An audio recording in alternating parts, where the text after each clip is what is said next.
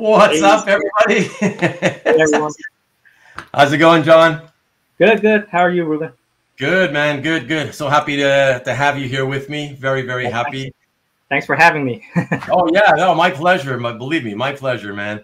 Hello to everybody. And before I forget, I don't want to forget, a happy Mother's Day and best wishes to all of your mothers and to those of you who may be mothers watching. So there you have that. I know there's a lot of people who watch who are married at least and who have kids. So there you go.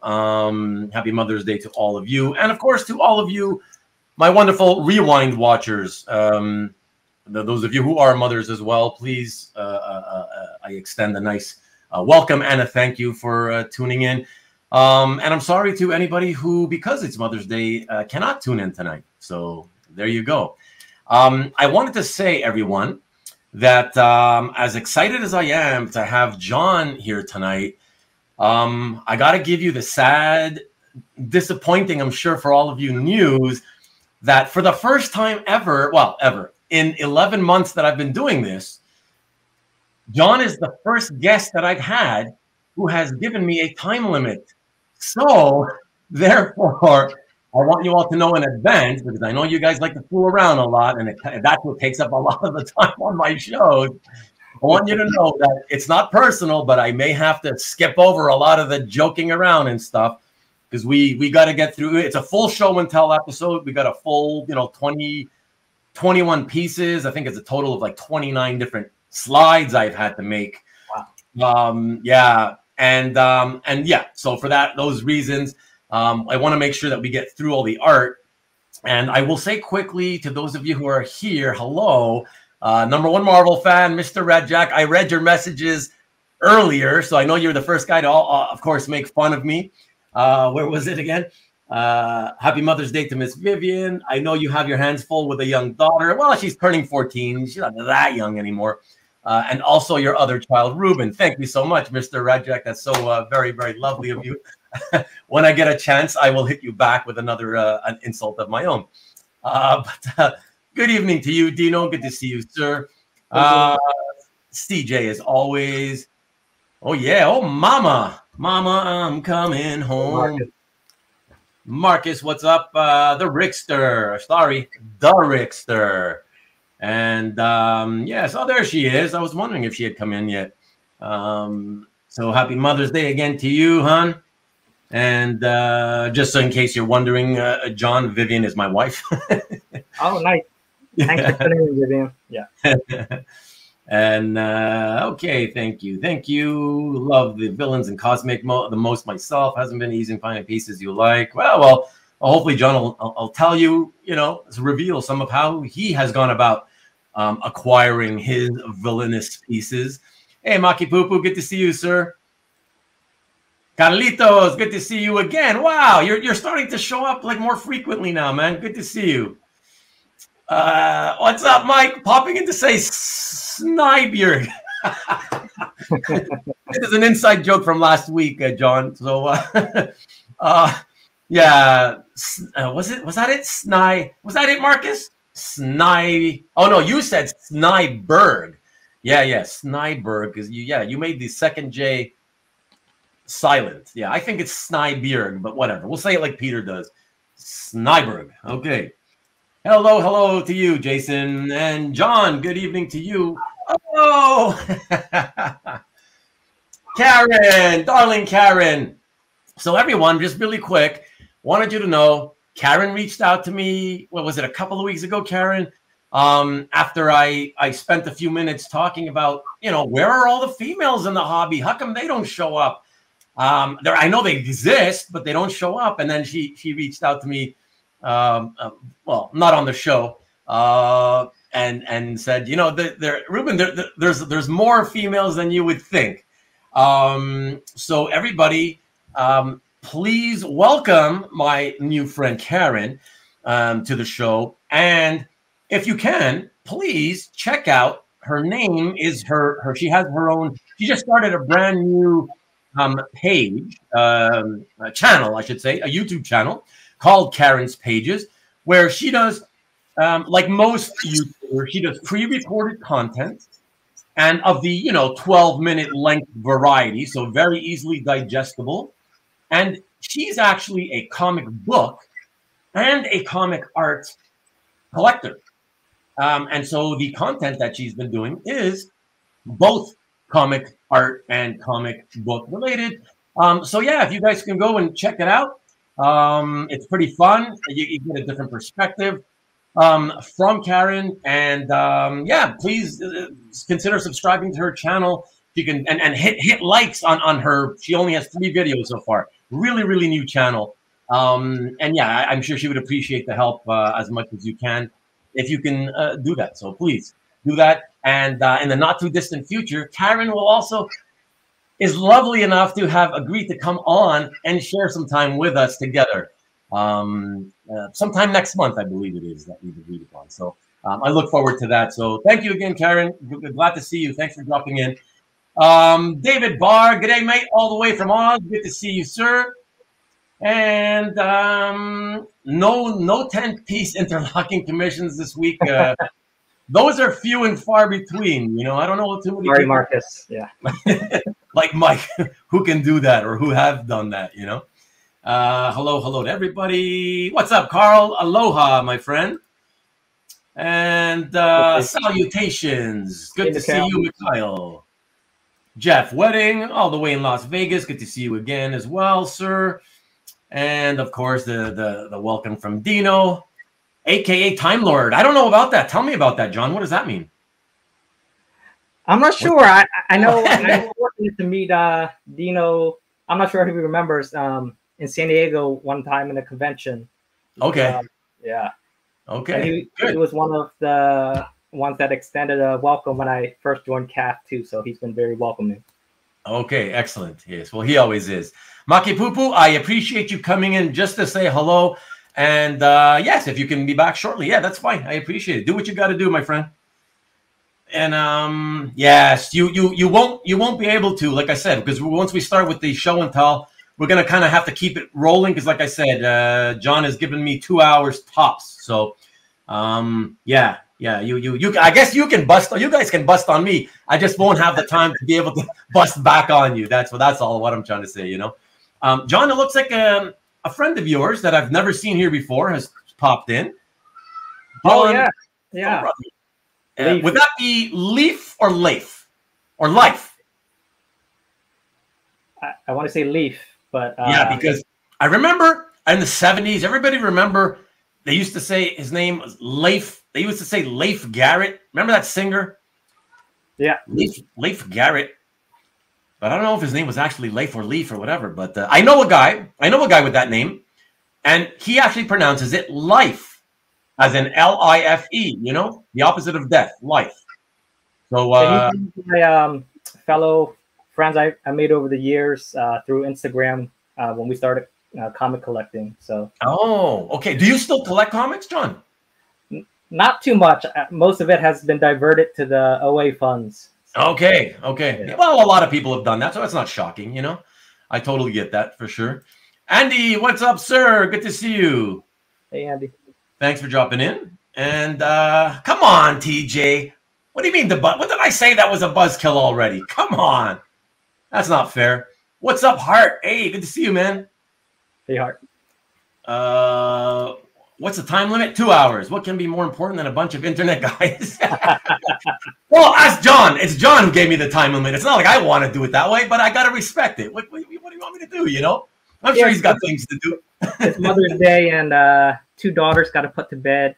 So, yeah, there you as go. a responsible husband. Yeah, exactly. We all got stuff to do. We got families, whatever. You got to do what you got to do. What shirt is Nguyen wearing tonight, Ruben? It's Wanted for Crimes Against Humanity. Sinister Six. A bunch of, wow, Sinister Six. Oh, that's awesome. Very, very cool. That's a cool T-shirt. CJ, Ruben the Chick Magnet. Why'd you say that? Oh, because of Karen. You're crazy. You know how hard I've been trying. You guys know, because that show 2 weeks ago. That wasn't the first time I brought up the topic of, hey, where are the females? Like they don't seem to want to hang out online and do this socializing. So I'm very, very happy that thank you, by the way, David, for being welcoming to Karen.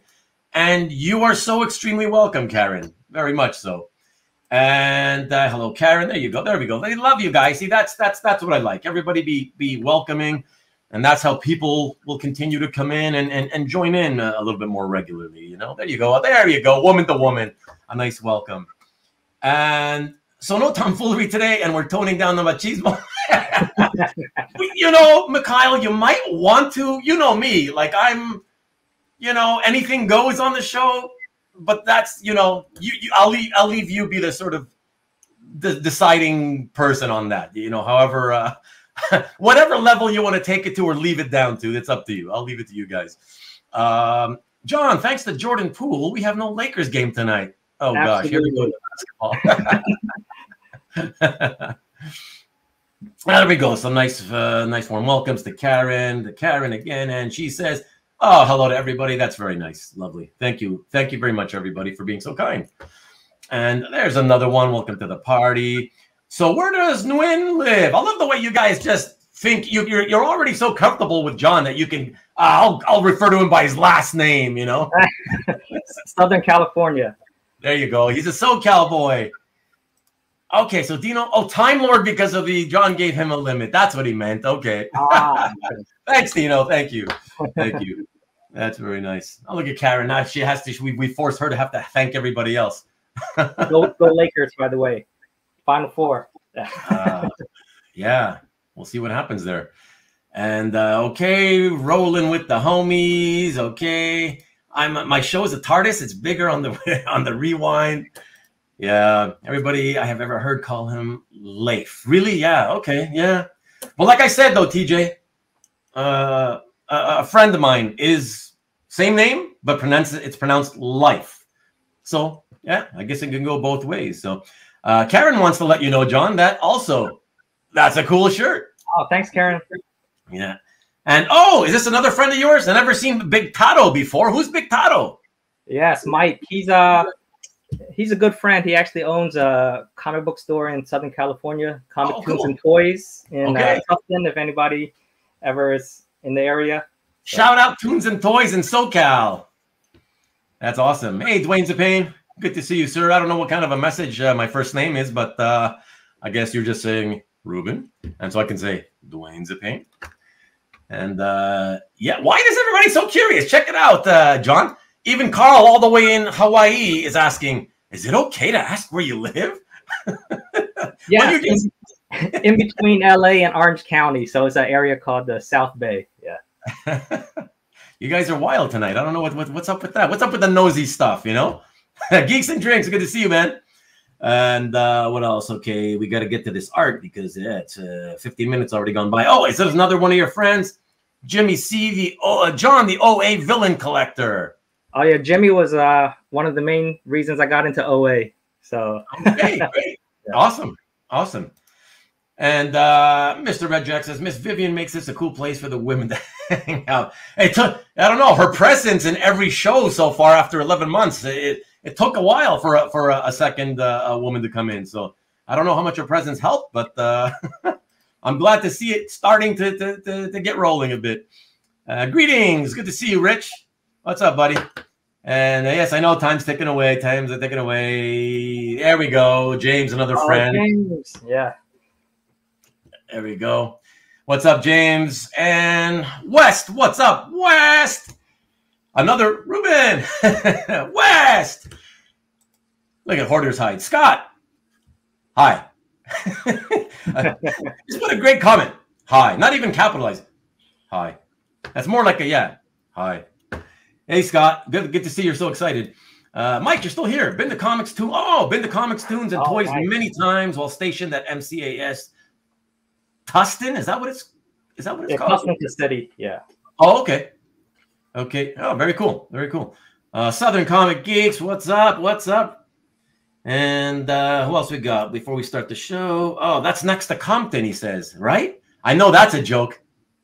Oh, it's close to Compton. Yeah. Is it really? Is it really?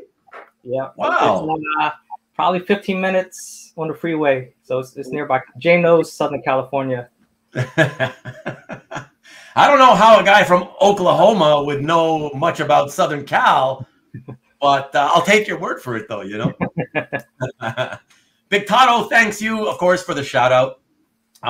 So, yeah, guys, I said that I would not do what I just did and basically, you know, interact with all of you because of the time limit, but you know I can't help it.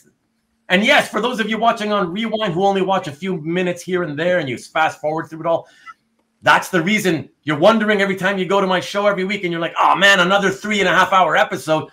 This is why. It's because I make everybody who shows up to watch live a part of the show.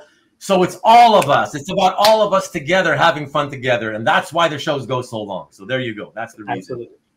And I did not know, James. Interesting. You're a military brat. Wow. And Dad's side is from SoCal. Wow. I didn't know that. So cool. Dropping a little knowledge there on your family. Wow. Very cool, man. Thanks for sharing. Like that. Tick. Tick. Tick. Stop stalling. Okay, Marcus now wants us to get to the art. Okay, everybody, yes, absolutely. 17 minutes in. We'll get to the art. As I told John backstage anyways, I want to get into it pretty quickly. Hopefully we can flow through it at a pretty decent speed in hopes, and you know, we can't guarantee anything, but in hopes that we get through all the art and still, it would be cool if we still had 20, 30 minutes left at the end, and then we can talk to John and you guys can whip out questions and comments and what, you know, we can just feel like we're relaxed a bit without having to make sure we get through all the art, you know? So excellent. So John, you ready to start with the show and tell? Sure, absolutely. Okay, excellent. All right, everybody, let us get to the art. And for that, the first piece we have on the docket is this painted page by Paolo Rivera from Mythos, Fantastic Four, #1, page 19 from, geez, I can't believe, John, all the way back in 2007. Doesn't it feel, I'm like, really that long ago? Like, wow, man. It's like 15. Time flies. Yeah, 16 years, but killer page, dude. Like all those like memories from the FF history. What's up with that, man? Sure. No, I was happy to add this piece on. You know, Paolo's always been one of my favorite painters. I think a little bit underrated or overlooked compared to other painters. But I was fortunate to pick this up along with another painted piece a couple years back through his rep Marquet on Splash Page. Oh yeah. You know, kind of just the variety of Fantastic Four lore kind of captivated me, especially the main villains in the background. You could see, you know, Doom, Galactus, Puppet Master. The Watcher. I mean, everybody's there. Like the Mole Man at the bottom. Yeah, and the good thing is, you know, a lot of these artists I interact with through social media. So when I bought this and Paolo shipped it out, he sent a message like, I finally could remove this out of my bathroom. So I found that was hilarious. That's funny. That's funny. Yeah, man. Beautiful, beautiful, beautiful piece. Can I ask, is this does he do this type of stuff when it's painted also on the standard 11x17 size? It's not quite 11x17. Let me see. Oh, so when you say not quite, you mean it might be a little smaller? No, actually a little bit bigger, maybe. A little bigger, okay. Yeah, let me see. It's one of my pieces that I actually don't have quite framed yet, but I'll pull it up. It's framed but not hung yet. So, okay. Yeah, maybe slightly bigger. I mean, the painted part is close to 11x17. So okay, got you. Yeah, I mean, I don't need to know exactly. I'm just curious. That's all. Yeah, because you know, with painted pieces, you know, oftentimes there, you know, every now and then there's artists who just like to work big, and you get a really oversized piece. You know. So, sure. Yeah. I was just curious to see what the working method he used when it came to painting. Yeah, very nice painted piece for sure. Absolutely. Frame with extra color, Peruvian suggestion. John, I just want to say, let me come back to you. I just want to say that he's saying this because on more than one occasion on this show, I have brought, you know, the topic of framing and presentation has come up. And I'm just very adamant about the fact that black and white art, this is not black and white art, but black and white art should always be framed and presented, you know, with no color. No color if it's black and white art. And, you know, some of these guys are always ragging on me. Well, they're ragging on me anyways, no matter what. But, yeah, they rag on me because, you know, they think, like, I may be a little too harsh about my thoughts on the whole presentation thing when you're framing and hanging, whatever. But that's what that's what he's yammering about. But look at that. Yeah, hoarder's high. I'm the boy framer. No, I have taste. I have taste. I have classical taste. You can get colorful with paintings. It makes sense. But with black and white, it's tasteful. It's more... Listen, it looks more adult and less childish if you don't use color on black and white art. That's all I'm saying. But hey, everybody can do whatever they want with their art. Ultimately, as long as they're happy, that's all that matters. I just bought a nice mat cutter. So worth it. Very easy. Wow. I would never do that because I just don't have the patience to do that, Knights of Old. But cool, if you're into it and you like doing it, yeah. I mean, you're not the only guy in the hobby that does it on their own. So that's pretty cool. Probably believes in mission. Oh God. Okay, I'm gonna get rid of that one. There's some women in the audience. Oh boy, oh boy. No wonder the women don't show up, Scott. Oh gosh. Heart, Ruben, the classy man. Yeah, oh boy. Now I know for sure why women don't show up. Okay. Everyone, let's get to the second piece. Why don't we? Let's see what this is. And this one is another painted piece. And this one is a commission that John got not long ago of Hela and Fenris Wolf, who I first got familiarized with Fenris Wolf from the Simonson Thor run back in the day in the 80s, 83, 84, when he introduced them into there. But I don't know if he was already existing from previous Thor or runs. I don't know. Do you know anything more about the Fenris Wolf than I do, John? Or no, not too much. Just that run as well, and then of course the MCU movie. Yeah, they did a good job, especially with Hela, the way they portrayed her. I loved Hela. The outfit on Hela, the headpiece. Oh, the headpiece. Oh man, I was so happy with that. Oh wow, yeah. Beautiful. So tell us all a little bit about this piece. I gotta say, I am astounded at the sheen, the effect that he managed to pull off on that glossy sheen of Hela's costume, the greens and the purples. You know, oh, love it. Absolutely. You know, I know recently in the past, year or two, Felipe's been getting more published work and more recognition. He's still one of those that I find one of the best painters in the game right now. So I was fortunate to be in contact with him and get several, different villain commissions done in 2020, 2021. And Hela was definitely one of those. I just requested Hela and then he threw in the Fenris as extra. So I thought that was awesome. Yeah. Oh, it's so you were the commissioner of the piece, right? Correct. Yeah. No, that's fantastic. That's fantastic. And what's the size of that one? This one, by the way, John. This one's pretty big. I want to say probably like 13 by 19. It's a little hard. It doesn't fit in the regular 11 by 17 portfolio. Oh, yeah. Okay, got you. And no, Carlos, we're not. Like I said, at worst, we just won't have time to shoot the breeze afterwards. That's it. But we're gonna get through all the art at least for sure. So, and like I said, he has to go, so we will definitely be keeping it to 2 hours. Yeah, no, this is fabulous, and thank you, Karen, for not being offended. I appreciate it. And thank you for chiming in to let me know. That's so funny. Though there you go. See, James. All my framing is white or black now. Yes. Keep it adult looking. Keep it adult looking. Like I said, if it's a painting, then you can play with color. Amazing Hela. Yeah, it absolutely is. Absolutely. And yeah, NSN Art. Mike says great piece too. Hela's headdress always looks cool. Yeah, that's fun. It's such an incredible design, right?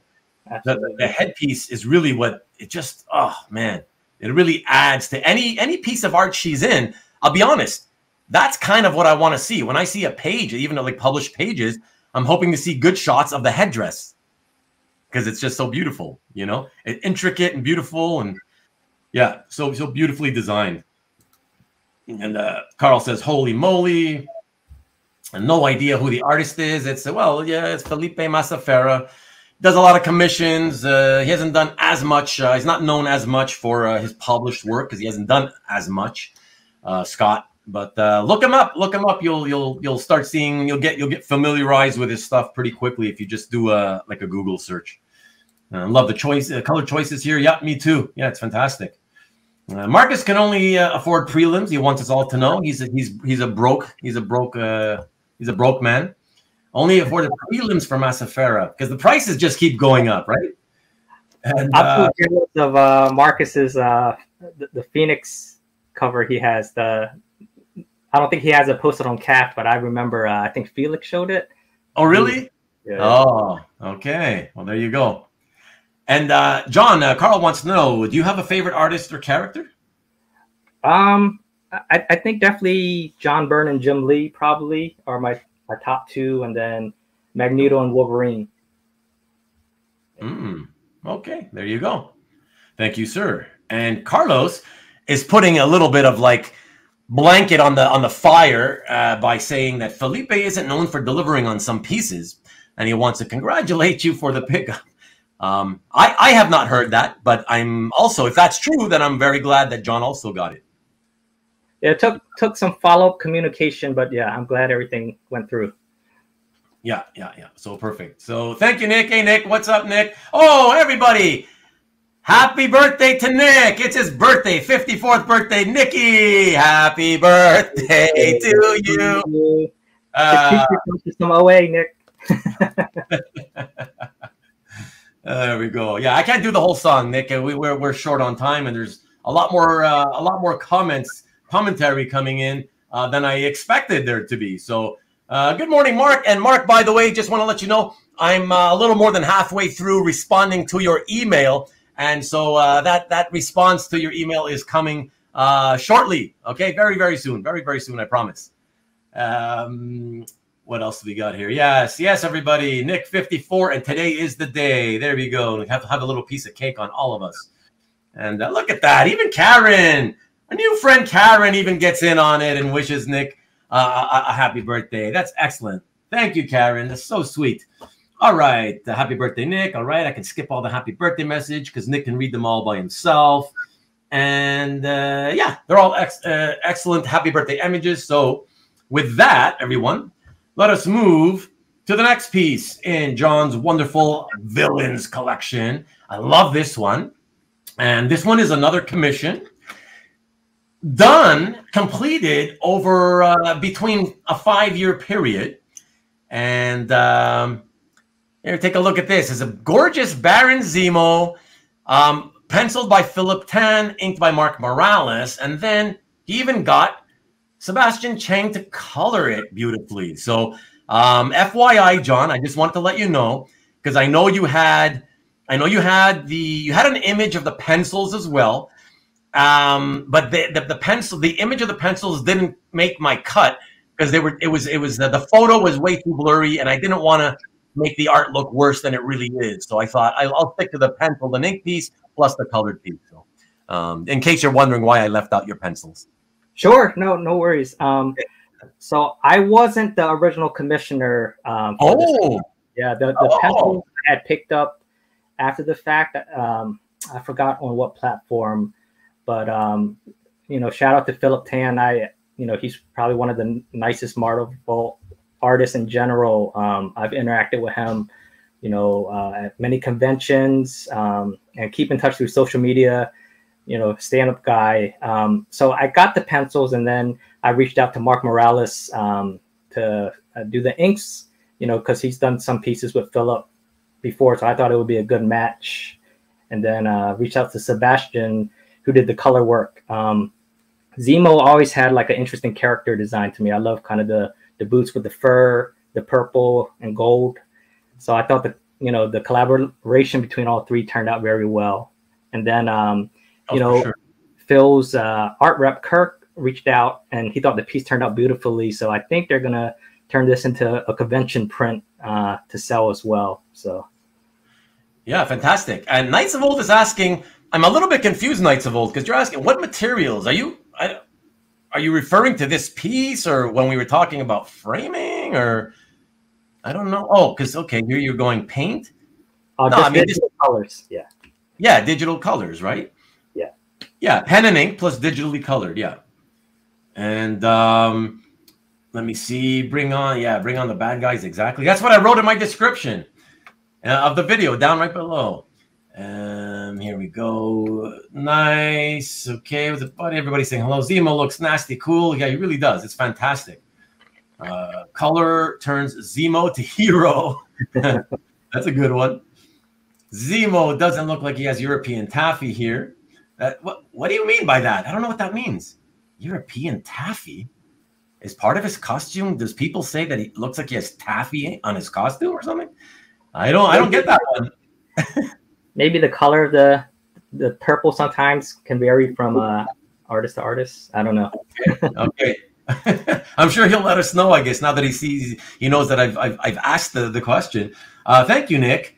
Yes, everybody, please. It doesn't take more than half a second to just hit the thumbs up button, which is what we call the like button. Please do so if you don't mind. I'd appreciate that. Thank you. And Turkish Delight? I mean, the line "The Witch in the Wardrobe" has Turkish Delight. I don't know what that has to do with this. You guys are really putting some over my head here. Pen, ink, computer, no coffee stains. Okay, I'm not getting that one either. Was Zemo a Donny Osmond fan? You guys are killing me with the weird comments tonight, man. What are you guys all talking about? Donny Osmond. I mean, I used to watch the Donny and Marie show, but I don't know what that means, Mark. Oh, what about the Hela paint? Oh yeah, what kind of paint? Do you know if it was acrylics on the Hela? I think it's if I pronounce it right, gouache. Oh, gouache. Gouache. Yeah. Gouache. Yeah. Okay. Oh, Marcus says Massafera probably uses gouache. Yeah. There you go. There you go. And okay. Thank you. In the show Falcon and Winter Soldier, he gave kids taffy candy. That's right. That's how he bought them with information. Okay. Okay. Thank you. Thank you. I can always count on you to clear these crazy references up. Deep Purple reference. Carl, are you a fan? I spent like 2 hours yesterday listening or watching on here on YouTube, watching people react to Child in Time, because it's like my favorite Deep Purple song. And I just love it. I can just hear that over and over and over. But I don't think anybody was making a Deep Purple reference. But very cool, though. I'm glad you did, actually. And fantastic piece, John. I must say that's it's funny. It was one of my favorites, and I was like, oh, maybe I should save this kind of like for closer to the end, you know? I was like, oh yeah, because I like to, save some of the ones I love more to the end. And I was like, whatever. I'll just put him in however I put him in, But beautiful piece. So congratulations. Yeah, absolutely. Okay, everybody, let us get to the fourth piece in John's wonderful collection. This is a cover of Thor's greatest nemesis and pain in his ass. Oh, Loki by Stephanie Hans. Is that how you say it? Stephanie Hans? Yes, I believe so. Okay. Yeah, Journeyman to Mystery 645 cover with a really wildly sort of manipulated colors on the published version. I don't know what was up with that, but yeah, I don't know. I prefer the left-hand side, which is the original art. So let us know about this one a bit, will you, John? Yeah, so this is where Cap is great in terms of late nights, kind of just searching through. I was looking for a good example of Loki, and I always wanted kind of a traditional painted Stephanie Hans piece, because she does between digital and some traditional work, but it's been more digital recently. So I reached out to a fellow Cap collector that had this, and initially she wasn't trying to sell, but then she ended up reaching out to me when she was ready to let it go. So I did make this transaction through Cap. So happy to add this piece. And I was a fan of the storyline too, with kind of Kid Loki or Eiko, and then Loki. It was a fun storyline overall. So I think it was two birds with one stone story arc that I kind of really liked, and then you know, a good Loki example and a Stephanie Hans piece. So. Okay, and you don't have to answer, but I'm going to ask you anyways. Did the collector that you got this from, did that happen to be Reba by any chance? No.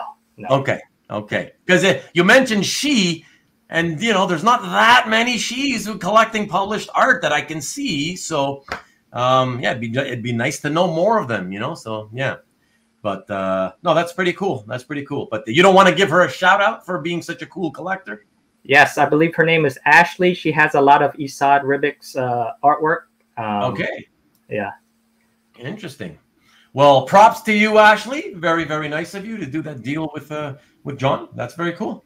Yeah, very, very, very lovely piece. And sorry, if you mentioned that, I didn't catch it if you did. How long have you had the piece?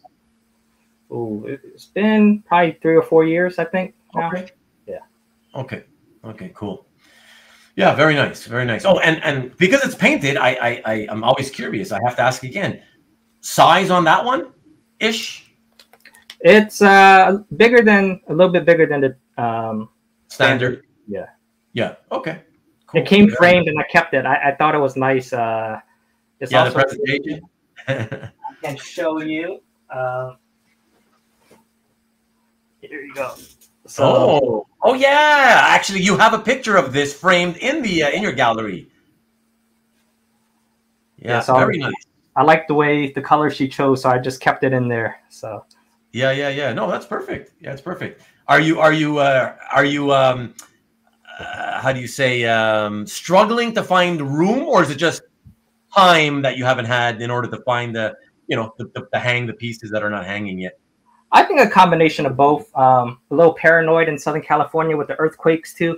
Oh yeah. It's true. I always forget about that. It's not something because I don't deal with that. So obviously it's something that I didn't think about, right? Yeah. Yeah, we've had a few like 4 or 5.0s that is enough to knock some things off the wall, but really? So far like damaging. So I've been a little hesitant with that, and then also finding appropriate room and temperature. So. Okay. Andy says that Gillen's Journey into Mystery is one of his favorite runs. So that's pretty high praise. Wow. Very cool. Thanks for letting us know, Andy. And let me see. No, that's not true. That's not true. I will say, because you guys know I'm honest, I'll say my opinion whether you like it or not, that the frame itself is very busy, and that's not just an opinion. That's the truth. It's a very busy frame. However, it's a perfect design for the subject matter. So it works excellently, you know? So yeah, I like it. Yeah, I like it. I also wouldn't have, if I was in John's shoes, I would not have taken it out either. Might as well use it, you know, because that's a nice one. Yeah. So very, very cool. Yeah. Rick tells you, Velcro them to the wall. And Mr. Redjack saying, and then get shatterproof glass. Does that even exist? I guess the only thing you can do is get an acrylic glaze, but acrylic, it's not as clear. And it's the worst part about acrylic is that it scratches so easily. Yeah. So easily. Like I'm talking about, you don't need to just touch it. It's like if you take a duster and you try to lightly dust the glass, right? The acrylic, it gets scratched. You see all these little scratches appear, and it's like, it's just frustrating. So yeah. Hey, listen, you live in California. I mean, that's Southern California, whatever. You got the deal, or even NorCal, right? You have danger of earthquakes all over California. So sure, it's something you guys got to live with. But interesting that you said that, John. I wasn't aware that like 4 and 5 on the Richter scale actually loosens stuff enough that they can fall off walls when they're hanging. I just thought things shook, but not enough to like have things fall off walls. Yeah, last year I was in my daughter's playroom, and like 2 of the things kind of actually got dislodged and fell off. So I said, Probably not going to hang too much after that. Well, in that case, I don't know. You may have to consider getting them all out of frames and just putting them in portfolios. At least you'll flip through them and look at them. I don't know. You'll do whatever you think is right. Sure. Yeah. It just seems weird because when you have something framed and ready to go, so you can really enjoy it on the wall. It seems weird to have to keep them in frames, but like have them leaning against the wall on the floor. Yeah.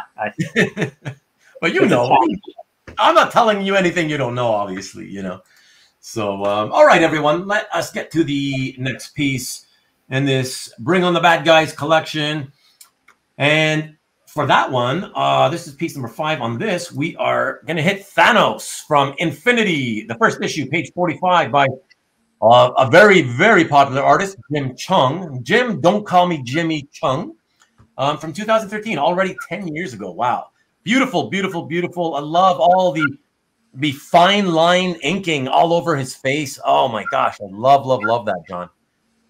Yeah, this is definitely one of my favorite pieces. I think Jim just did an excellent job with kind of that portrayal of Thanos, the deep blacks and kind of the starry background.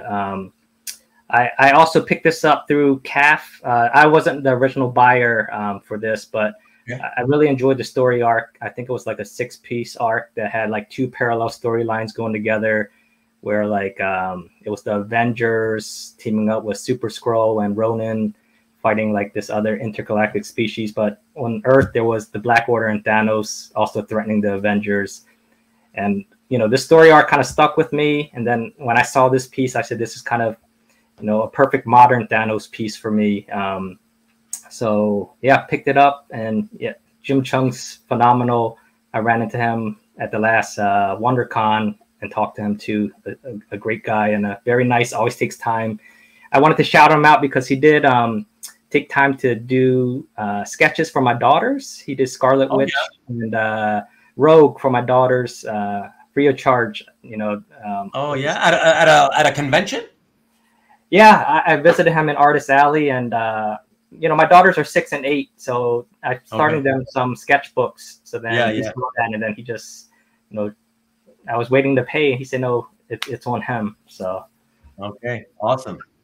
That's very, very, very, very lovely man, Jim Cheung. So, yeah, that's great to hear. Dwayne Zepin says, very nice shading. Yeah, I love those the shadows, and like I said, even all that fine line work on his face. And Karen says, great Thanos, love the inks on it. Yeah, they're just super beautiful, beautiful stuff. I mean, it's no surprise why he's one of the more popular artists in the industry, So it's gorgeous stuff. Yes, Mark. He absolutely is a great dentist. And exactly, Marcus. Marcus makes a great point. I want to point that out too, because if when I saw the published piece. Just looking at the published piece, if I was imagining, okay, what does the original art look like?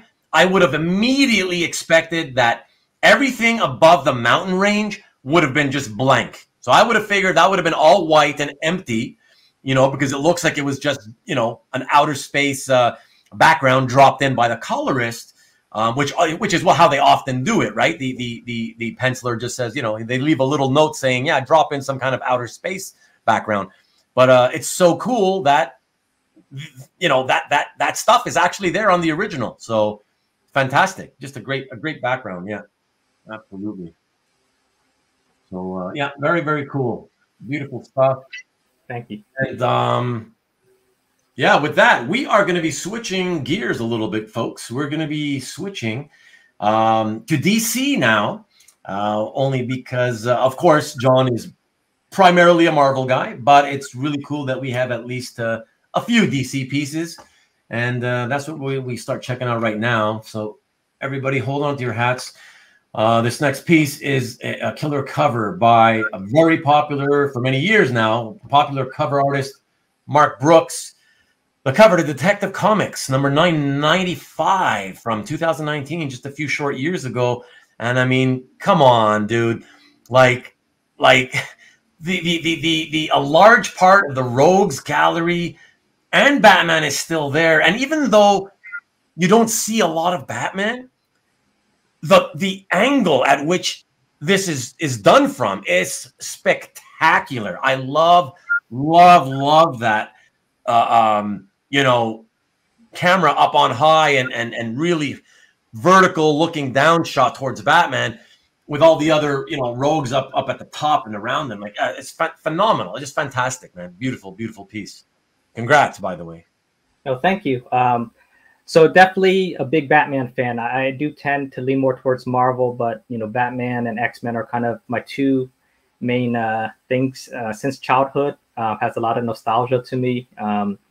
So you know, just love the composition on this piece. Kind of like you said, even though it's not a clear shot of Batman, just the shadow, him going through Arkham Asylum gates, and then captures most of my favorite Bat rogues. I wish Two-Face was there too, but it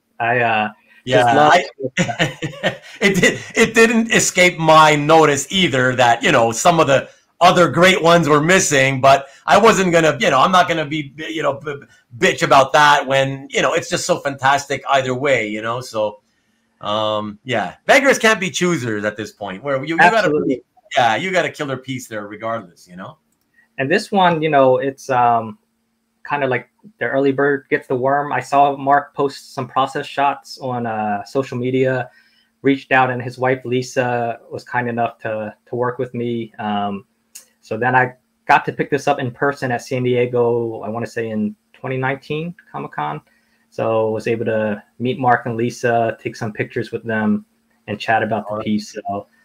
That makes it a lot more fun too. Yeah, you get that memory to go with the cover. That's awesome. Yeah, that always adds to the fun of owning pieces when you've had a certain you know, connection, a rapport of a meeting that you had with the artists, you know. Absolutely. Yeah, and the original art is colored better than the actual published cover. Yeah, and I gotta say, Dwayne's a pain. I can only imagine how nice it looks in person, because this, in all honesty, it's not the greatest. It's not a scan. It's a photo. And because it's a photo, it has, as you can see, the white parts. It has more of a yellow tint to it because it's a photograph. And I tried to read. This is even me having reduced the saturation to try to reduce the yellowish tint. It's the best I could do, though, without taking away the blue color as well. But yeah, I can imagine what it must look like in person. It's got to be really fantastic. So yeah, this one is oversized. It's like 23 by 15, so it's pretty big. Oh, nice. Yeah. Oh, even better. It's more impressive when you have it in person, you know. Yeah, that's fantastic. And yeah, that's a good question, Nick. How is it that we have like 30 viewers and only 23 likes? Come on, 7 of you just need to click that thumbs up. It's not hard. You don't get spammed by doing it. Nothing's going to happen to you. I don't get any money out of it either. It just helps the algorithm on YouTube, you know, say, oh, look, there was quite a bit more likes than usual. Okay, maybe we'll put this video in front of a few extra people. That's all it does. It just helps grow the community, you know, the hobby. So, yeah, thanks, Nick. Appreciate it. So Mike says, from the art that he's seen, Mark works big. So that is pretty big. And, yeah, I would think that he just likes to work bigger than standard size, you know? Yeah.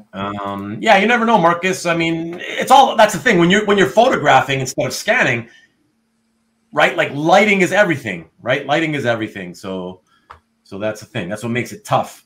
Especially for painted pieces, you know? Yeah, the indoor home lighting is warm and yellow. Yeah. Number one Marvel fan says, no one wants to share you. Yeah. You're lucky I gotta you're lucky I gotta keep the show going.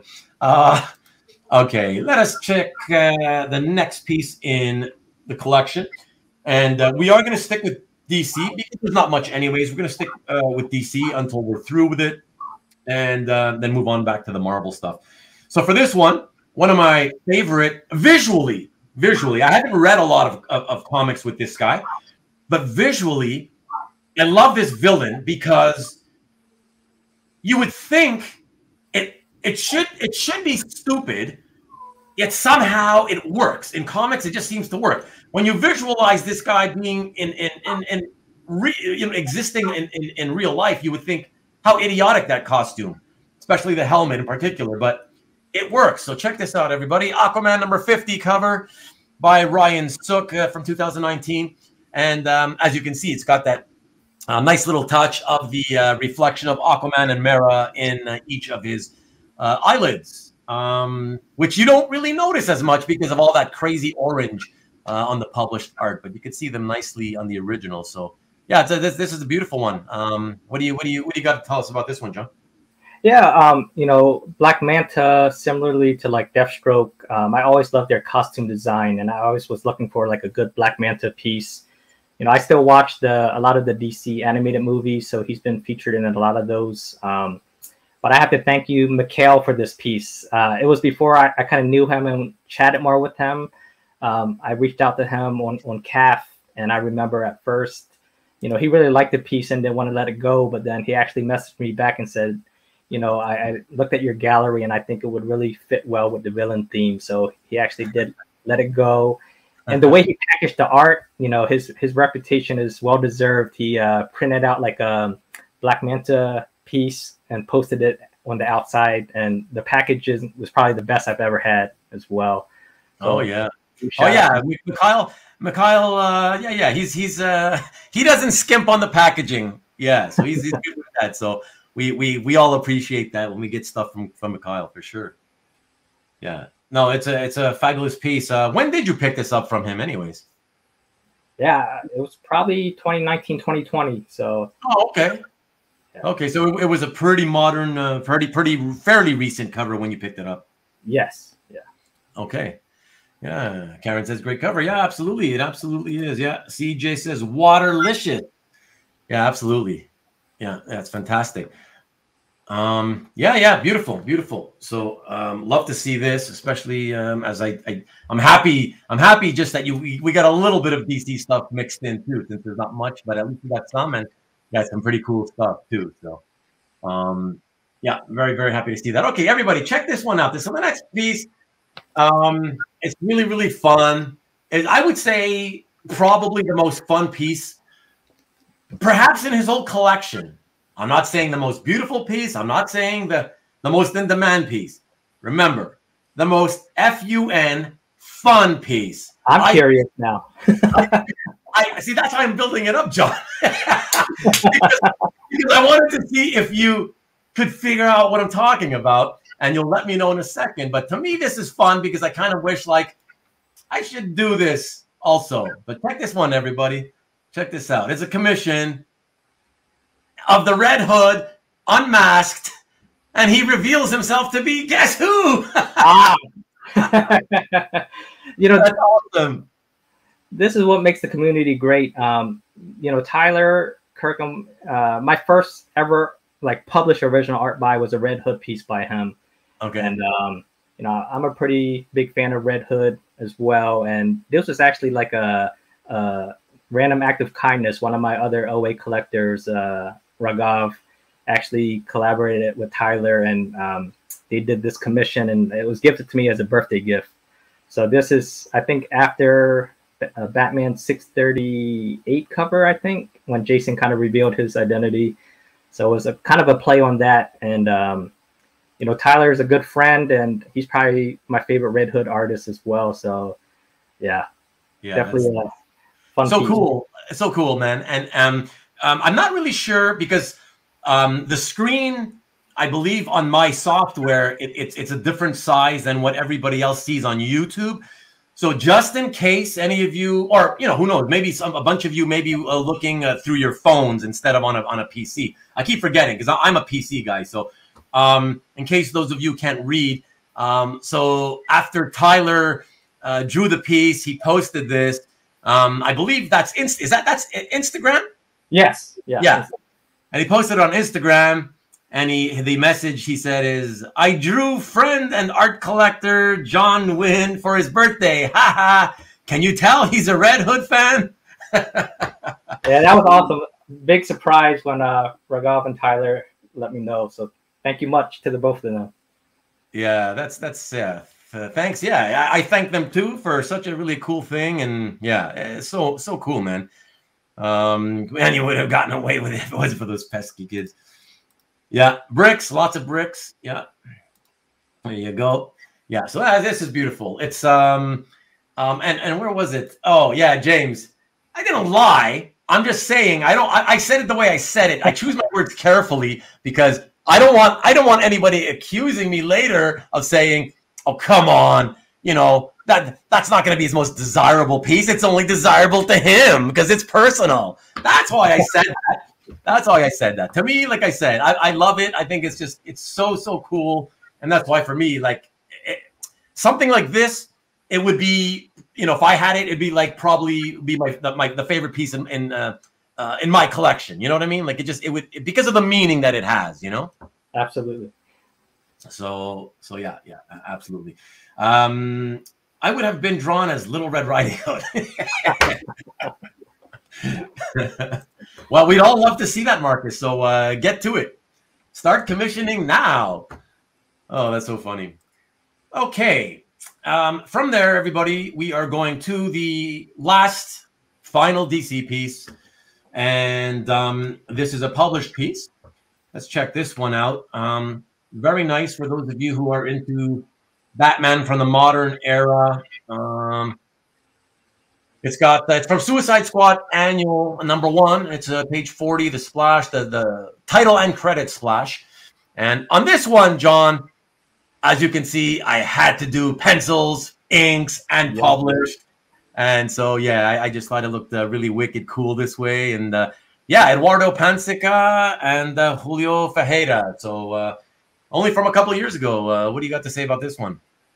Yeah, so you know, Batman and the Court of Owls definitely, how do you say it? It kind of reinvigorated my love for comics. I think I want to say 2012, 2013, around the New 52.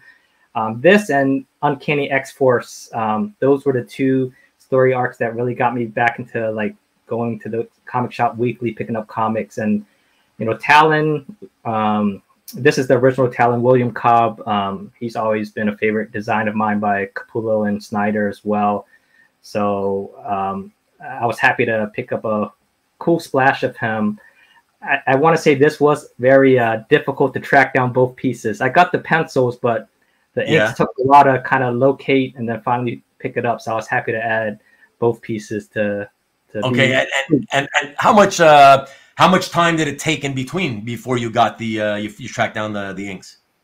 I knew who the inker was, but I was trying to find the best way to communicate with them. And they never responded for a long time, and then finally, I think I got a reply once. I want to say it took 6-7 months probably. Okay. Yeah. Okay. Well, that's not bad. I mean, come on. There's plenty of collectors out there that are probably waiting years, that have been wanting to get either they have the pencils or they have the inks and they want the other part, and they're probably like, "Where is it? Where is I haven't seen it. It's been years." So all things considered, a few months. Oh gosh, that might as well have been a day for some people. Yeah. So no, it's fantastic, and it's really beautiful, and it's a great piece for you. In your case, because as you said, that storyline with the Court of Owls, if it reinvigorated your love for reading comics again, after I'm assuming you taking a break because you had kind of been out of it or whatever for a while. About a decade. I used to read late 80s to the mid to late 90s, and then once college and grad school started after that, it took like a decade hiatus, I want to say. So. Yeah. So there you go, and that's what I'm saying, right? You read that, it reinvigorated your love for reading comics again, and then getting something like this. And by the way, let me just commend you on being someone who is willing to like a lot of people that get so infatuated with, oh well, this storyline reinvigorated my love for comics. I got to get a piece from that storyline, and that's okay. I'm not complaining about that. That's perfectly understandable, and it's very cool. But what I love about what you did is you were perfectly okay getting something that's literally only a couple of years old, a decade, like from almost a decade after the actual storyline that reinvigorated your love for comics. And, it didn't. In other words, it didn't need to be a piece from that storyline. It was a piece that had the character from that storyline, which it's good enough, right? It reminds you, it brings back the memories of that story that you read. Sure. Yeah. No, it's about tenfold cheaper, and it's still kind of satisfying with that craving. Yeah. The tenfold cheaper thing is always very important too, you know. So that's awesome. Yeah. Hart says, yeah, great one. And yeah, I see. Like I said, even Mike says 7 months. That's practically overnight. You see. You see, that's what I'm saying. Yeah, don't look a gift horse in the mouth, as they say. That is like 1 day to a lot of people. So, yeah, no, that's awesome. Yeah, I'm glad you finally did track it down though, and yeah, it's a very nice piece. Show at the halfway mark, yes. Well, almost. We're gonna get to, I believe it's one more piece, Rick. Once we get through that next piece, yeah, this next piece, and then we're at the halfway mark. So yeah, we're making good time. At this pace, we'll hopefully have 15 minutes or so to chat at the end. So, all right. So the 10th piece is Back to Marvel. Check this out, everyone. So this is by Lee Garbett. It is a piece done for Royal Mail, England. The stamps for the postal service in the UK. And here's just so you see how they determine what is going to make it onto the stamps and what won't. You can see how they basically line out the shape of the stamp. And yeah, that's how you see what will get cut off and what won't. And yeah, really, really neat. And we'll do my requisite strobe light effect like we're all at the club. Unfortunately, I can't do it faster than this. It just doesn't work. But yeah, really cool, man. What do you got to tell us about this one? Yeah, definitely a unique piece. You know, this year they're celebrating 60 years of X-Men. So the UK had made a special set of stamps to commemorate the 60-year.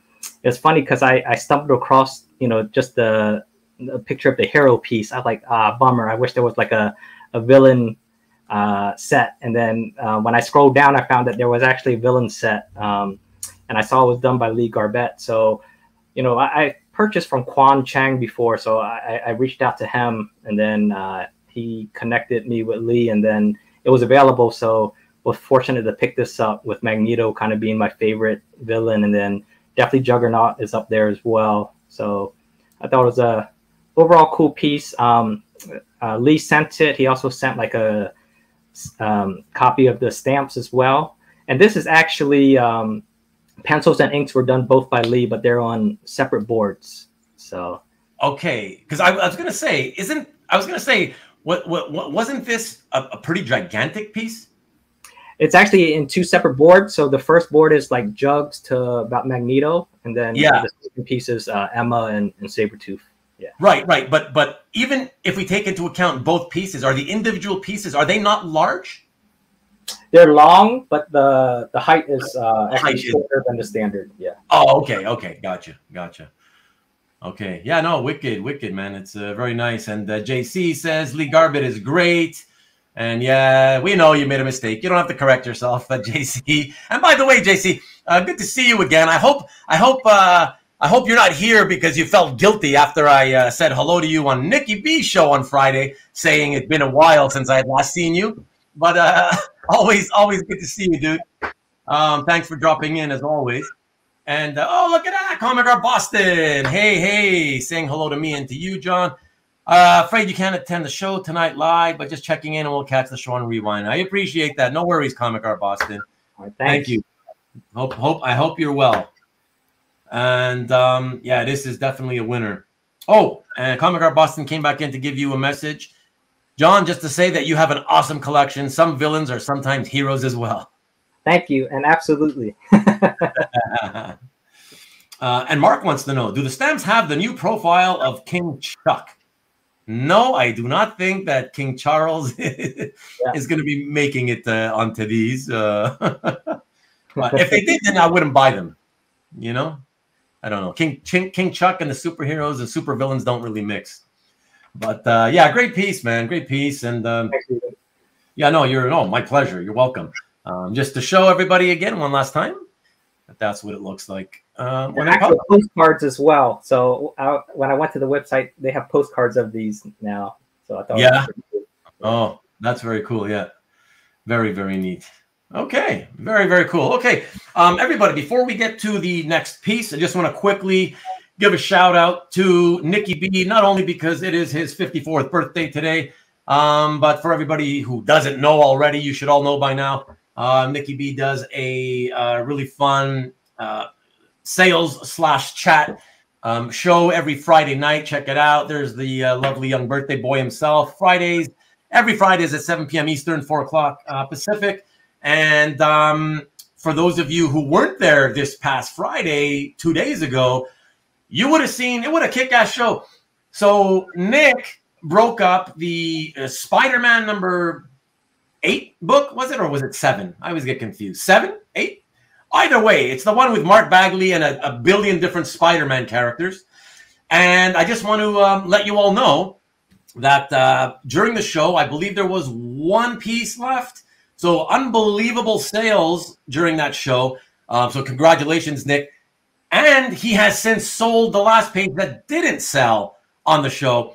So for those of you who are wondering what was going to happen to that book on that show on Friday, if you didn't tune in to watch, not only was it a massive success live on air, it ultimately sold out completely with one piece to go after the show. So congratulations, Nick. Good on you, man. That's really, really, really amazing. And that's yeah, that was all Mark Bagley with Dell and Hennessy on ink. So beautiful stuff. Oh, and by the way, Nick, just wanted to let you know, I looked on your channel because you know I always do this for everybody who wants to know where to find Nick's channel and his show. The show can be found on YouTube.com, right here on YouTube. Just look up the EXP because it's called the Original Art Experience. So the URL is youtube.com/ just remember the EXP. So easy to find. But Nikki, I just wanted you to know, I was looking for the link because I wanted to pop in the direct link to next Friday's show. But like, I don't know how you guys do your scheduling of the shows. I didn't see it. I couldn't find it. So I don't know if you scheduled it or not. But if it's scheduled already today, I couldn't find it. So sorry, dude. But no direct link. But anyways, everybody, it's easy to remember. youtube.com/the-exp. So there you go. And I'm noticing that there's like a bazillion comments that have flown in since I gave Nikki the little promo. Let me see. And around Ruben, I check in lots on post shows and live when I can. I know you do. I know you do, man. I appreciate it. Thank you, man. Appreciate it. Yeah, I'm not like digressing. Well, yeah, I think a lot of us will agree with that, But no, let's see what else we got. Okay, so yes, to make it clear, he broke up number 7, Spider-Man number 7. There we go. Thank you, Comic Art Boston. You said you had to leave Comic Art Boston. You're so addicted, you can't. What's going on? You see, some guys, they say they got to pop in and leave, and then they don't leave. They just can't help it. Oh, he's EXP. Yeah, nice. Expect the unexpected. Yes, very much so. So now complete sellout. Exactly. Very, very awesome. And let's see. But I heard on Facebook sales aren't real. Yeah, I don't know what you're talking about, but somebody must have started some thread and said that, oh, somebody was bitching about Nikki's sales being fake. You're gonna have to email me about that and let me know what that was all about. I didn't notice that. That must have been in the art group, right? Yeah, that's okay. Whatever. There's always people that are gonna be just negative. Whatever. Like they're just that's just the kind of lives they have. Whatever. So, oh dear, but it exists. Marcus, great show. Nick's shows are always a blast. They certainly are. Hey, John, there's a lot. He's still here. There's lots of villain art on the show as well. Raghav V. Great collection, John. Oh, yes. He's the Red Hood commissioner with Tyler. So, yeah. There you go. There you go. Thanks for popping in, dude. I keep getting XP Realty selling homes. What? I'm sure you can find it. I mean, you don't have a problem finding it. Ruben has such a hold on me. I don't know what it is. I don't know, man. Yeah, I don't know. It's like I'm hypnotizing you somehow or something, you know? Cab, yes, Cab can't quit me. Exactly. So funny. Got a few moments, so hanging around a bit. Okay, I appreciate it. We all appreciate it. We all love having you here all the time, Cab. We appreciate it, so thank you. And you're very welcome, Nick. Very welcome. The same Facebook that told me to take horse medicines, so I trust it. What was that thing called again? That horse. Ivermectin. Ivermectin. That's it. That's it. Oh, so I trust it. Yeah, that's awesome. Scott, I stopped watching EXP. Felt like I was watching Home Shopping Network. Oh, come on, Scott. Come on. You can fight it out with Nick then. 27 like, damn, still only 27 likes? Come on. There's like 5 of you. There's five more of you here that still haven't hit the like button there. Please hit that thumbs up. Thank you. And thank you for doing that, Nick. Appreciate it. That's 1 more come in. 2 more. Let's get to 30. All right. So everybody, let's get back to the art. Yes, let's get back to the art because we're only halfway through. We got to get to the rest of it, and there's like 49 minutes to go. All right, so one of my favorite pieces, again, from John's collection. Oh, I just love this. I love this. It's funny because when I was making the slide for this, in my head, I was running through the things I would say about this, which I don't normally do that, but I was so caught up in it. It started playing in my head, you know, because I love it. So anyways, let's just show it to everybody. But of course it's your art. I'll let you tell us all what your feelings are on this piece. Oh, thanks. Yeah. So definitely a recent commission. Many of you that know me, I'm a big fan of Ariel Olivetti. Definitely, I feel kind of an underrated artist as well. And I love his oil and acrylic work. I think that's where he truly shines. So Magneto being my favorite character, I asked him to kind of just do a piece highlighting Magneto as a child in the concentration camps. That's what the idea I gave him, and then he kind of ran with it. So this piece is done both with oil and acrylic. You know, he said Frazetta played a big inspiration to him as well. So yeah, I mean, definitely, I just, you know, kind of the fine details he does, just the different shading of the purple trim and Magneto's helmet, kind of the crack on the side, intricate details. So yeah, it's definitely one of my favorite pieces. Yeah, for me, okay, look, my artistically, I love the top half. Okay, I just love the way he did Magneto, the helmet.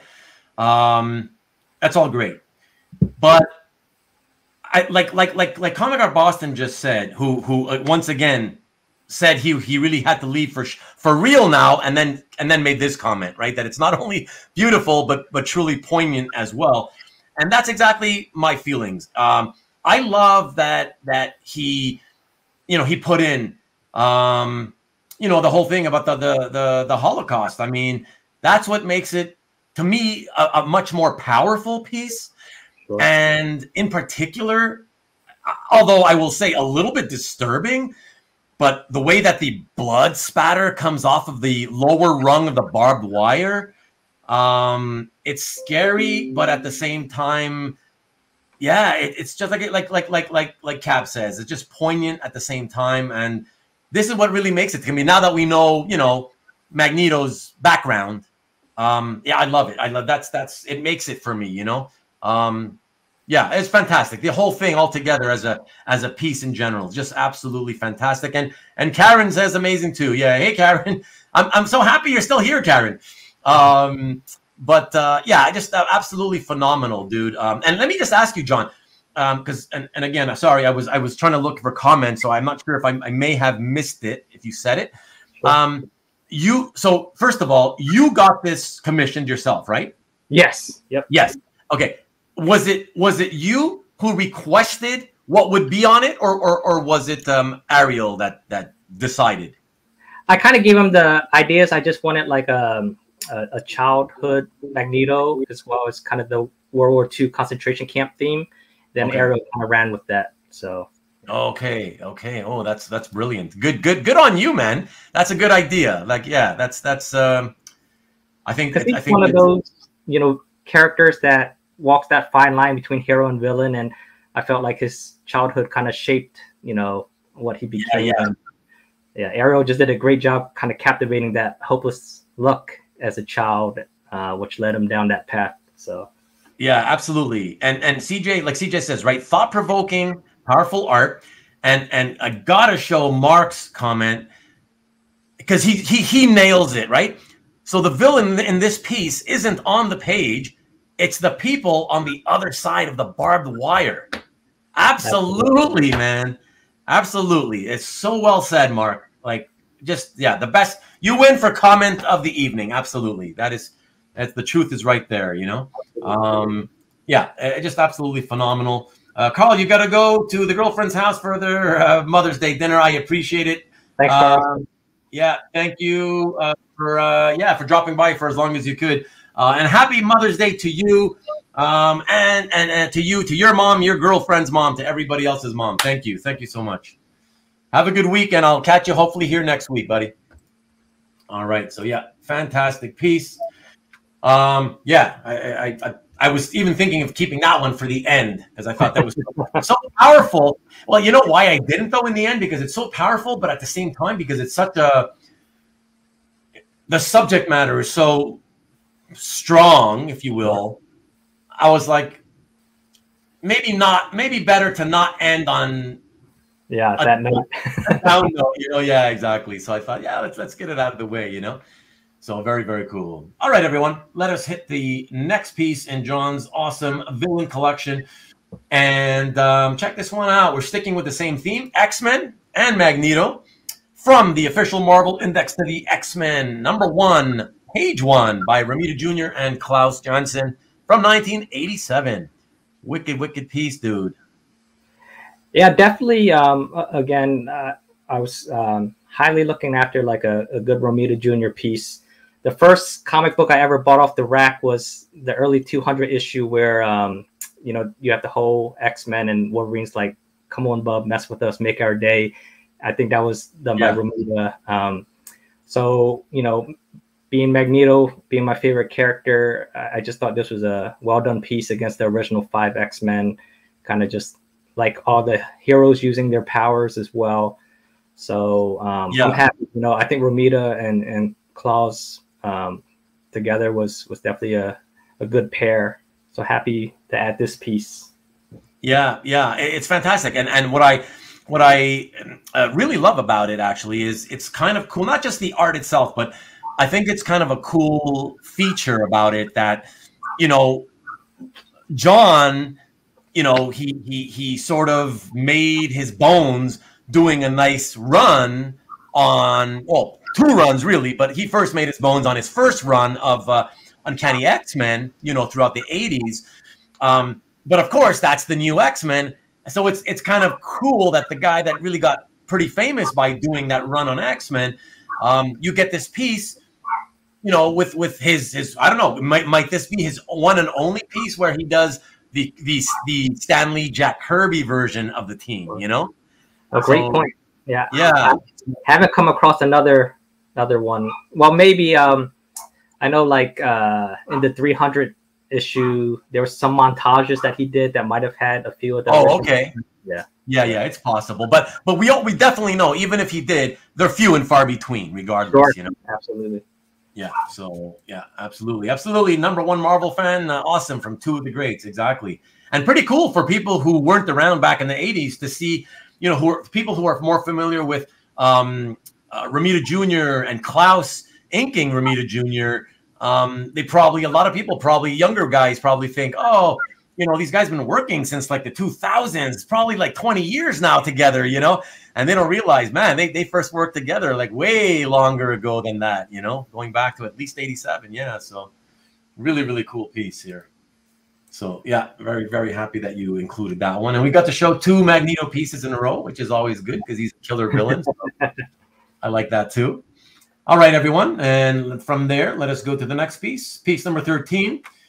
And not only 2 cool, well, 1 hero / villain plus a villain, but the first page of the first issue of the series, 1975, super villain team up.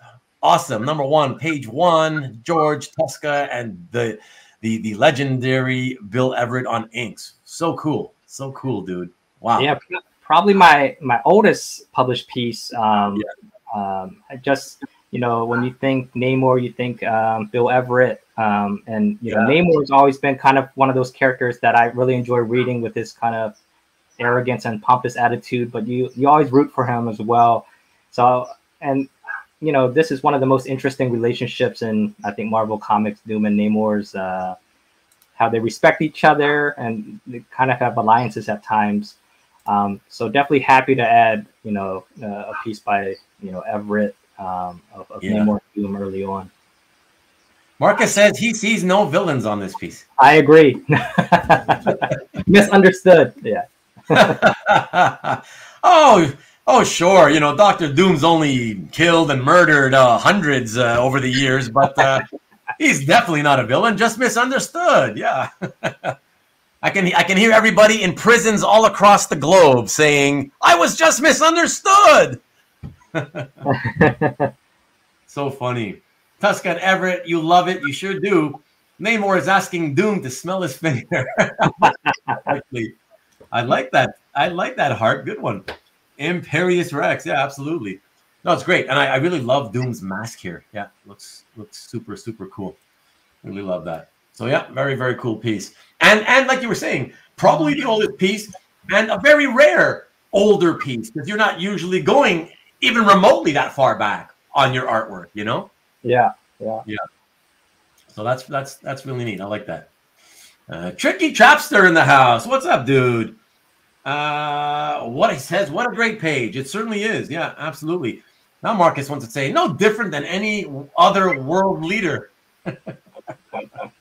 Yeah, but most world leaders haven't murdered with their own hands and ray blasts coming out of their gauntlets and stuff, So yeah, I don't know. Oh, look at that. Karen, the only one who actually bothered to read the dialogue on that page. And also, I gotta say, you're right, Karen. It's one of the cool things too when you get a cool page to look at, and it's got great dialogue on it.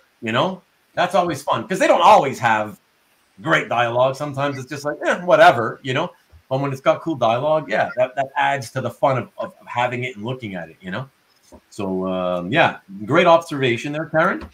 Look at that. Kavi, my buddy Kavi in the house. Happy Mother's Day to Vivian. I don't know if she's still here.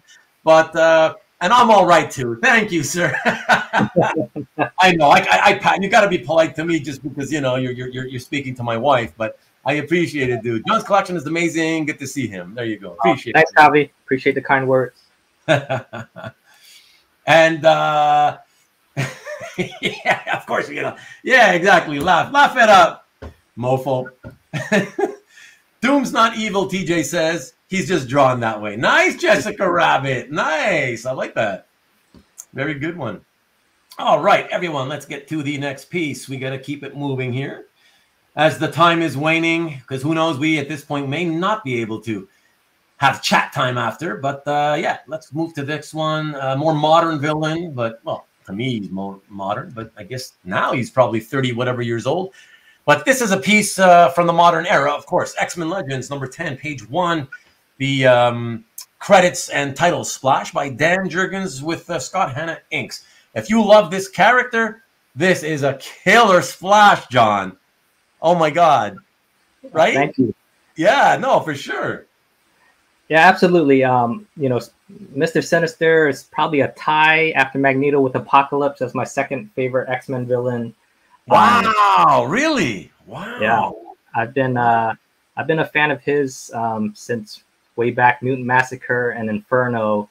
I remember I grew up in Baltimore, so I would have to walk 30 minutes to my closest comic shop, and walking back with those Inferno issues in the hot summer and just reading them. So definitely, I have to thank James Siegel for this one. I had reached out to Dan Jurgens for the piece, and he said it would have to go through the dealer. So this was probably, 6-7 months of communication. And then finally, he said the dealer would be selling it at Heroes Con. So James was kind enough to kind of reach out and pick this up for me at Heroes Con. Oh, that's cool. Definitely big thanks to James. So this is one piece I do probably want to frame right over top of the wine case. Oh, well, yeah. What better place would there be for this, right? Yeah. Yeah, for sure. That's awesome, man. Oh, that's good. And that's very good of you, James. Of course, James, very helpful. Well, listen, James is doing what, well, listen, it's just my opinion. Don't get mad at me, people who don't do this. James is doing what I've always said that all collectors should try to do, at least make some level of effort to do, which is when you come into the hobby, and you seek out some help. So not everybody does, but if you seek out help and you find people that are helping you navigate your way through the hobby as you're a newer collector, once you've gained a little bit more, how we say, experience, just return the favor and help others also in return. With whatever they may need, whether it's pointing them to, hey, there's a piece I think you might like over there, or hey, I'm going to be at this con. Let me pick up that piece for you if you're not going to be, whatever. I think everybody should partake in that, and it makes the hobby a much nicer and more fun place to be in. And so, yeah, good on you, James, because James not been in the hobby for that long, right? He's what is it, James? I don't know if he's still here anymore. 5 to 7 years, something like that, right? So. And James and I started around the same time. I want to say like 2016. Okay. And so that's about 7 years. Yeah, who you had on a couple weeks back. He reached out to me and James early on, kind of extended the olive branch, and he used to write this column called OA Aficionados. Of course, yeah, Dick O. Yeah, so yeah, like you said, it really helps because us as new collectors, it's been 7 years now, and it's pay it forward, right? Like Dickie reached out to us, and it's only right that we kind of keep on passing the torch, and that's how the hobby grows, right? So yeah, absolutely. I mean, I'm glad to see James is still here. So he heard that, and yeah, absolutely, pay it forward for sure. Absolutely, more people should do it because a shocking amount of people, I think it's still the minority. Like a lot of people just they're in it kind of for themselves, and although that may be more a factor of a lot of people, I guess if you're not really social in the hobby, I could see how you probably don't do that sort of thing because, well, why would you if you're not really socializing and you don't really have contact with other collectors on any sort of regular basis, So I can kind of understand that. But if you are social, yeah, man, you should try to help other people. Absolutely, for sure. Scott M says, hey, all. What's up? Thanks for dropping in, Scott. And all right, everybody, let us move to the next piece. Another revisiting an artist we've seen already. Check this out. X-Deaths of Wolverine #1 cover. No, we didn't. Mahmoud Asrar. No, this is the first one. Yeah, only a couple of years old here. But yeah, savage Sabretooth standing over the potentially dead Wolverine. Very, very cool, dude. And by the way, before you say anything, John, I just want to say, and I guess I should say, I'm saying this to everybody who knows this. I didn't know until I saw this piece. I didn't know that Mahmoud knew how to paint. I mean, yeah, I just thought I don't think I'd ever seen him do painted stuff before this. So that's kind of cool for me, Yeah, definitely. He's more of a pen and ink guy, but he does painted pieces every now and then. Mikhail has a killer, I think, Apocalypse piece painted by him as well. But I follow him on social media, and it's pretty cool because he kind of posts progress shots, work in progress shots of the painted pieces he does. And I was looking for a great Sabretooth example, and this one has probably one of the best rivalry in comics with Wolverine in it. So definitely glad to add this one to the collection. Yeah, it's killer. It's I mean, I don't know about everybody else, but the first thing my eyes go to is that savage, crazed look on Sabretooth's face. Like the eyes especially, It's like the tiniest part of the piece the two eyeballs, but that's exactly where my eyes go right away. The first thing my eyes go to is actually the crazed look in the eyes, and then my eyes go down to the rest of it. But yeah, really, really beautiful. Yeah. And Kavi thinks so as well. Very freaking cool. Yeah, absolutely. And there you go. See, yeah, I got Karen's backing me up now. Love his crazy eyes.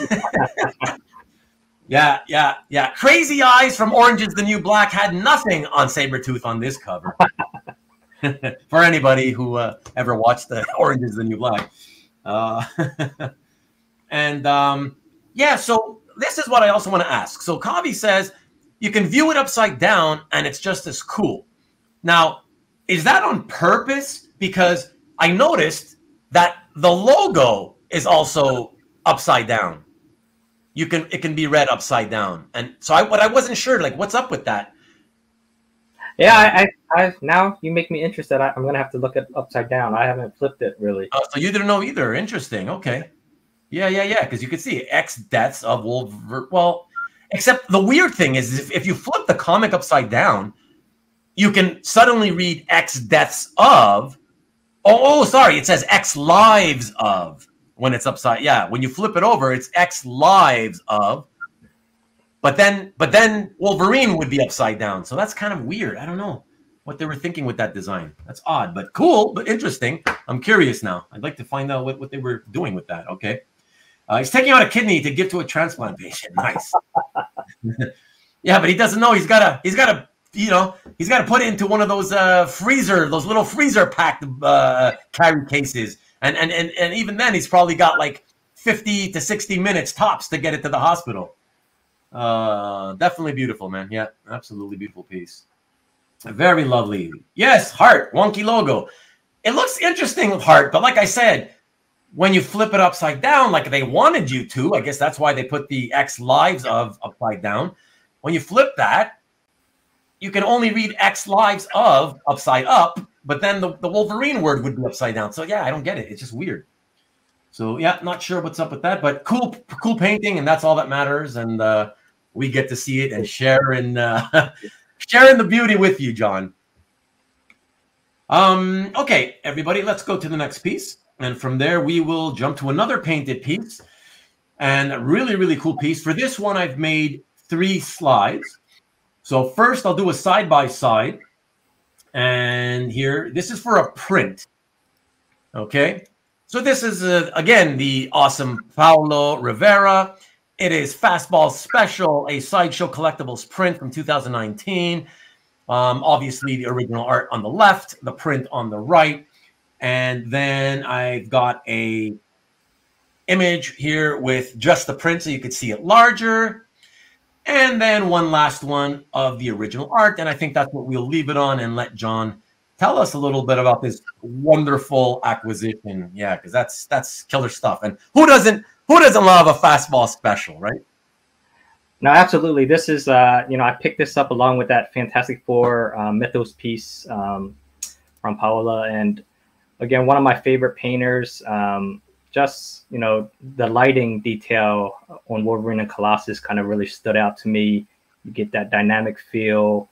And probably, one of my favorite Wolverine renditions. You mentioned the Fastball Special is one of those trademarks. So, yeah. I mean, just a beauty. Yeah, I mean, Fastball Special and the fastball, the baseball is coming up right into your face here. So close to you, and yet, he managed to get, the full body in.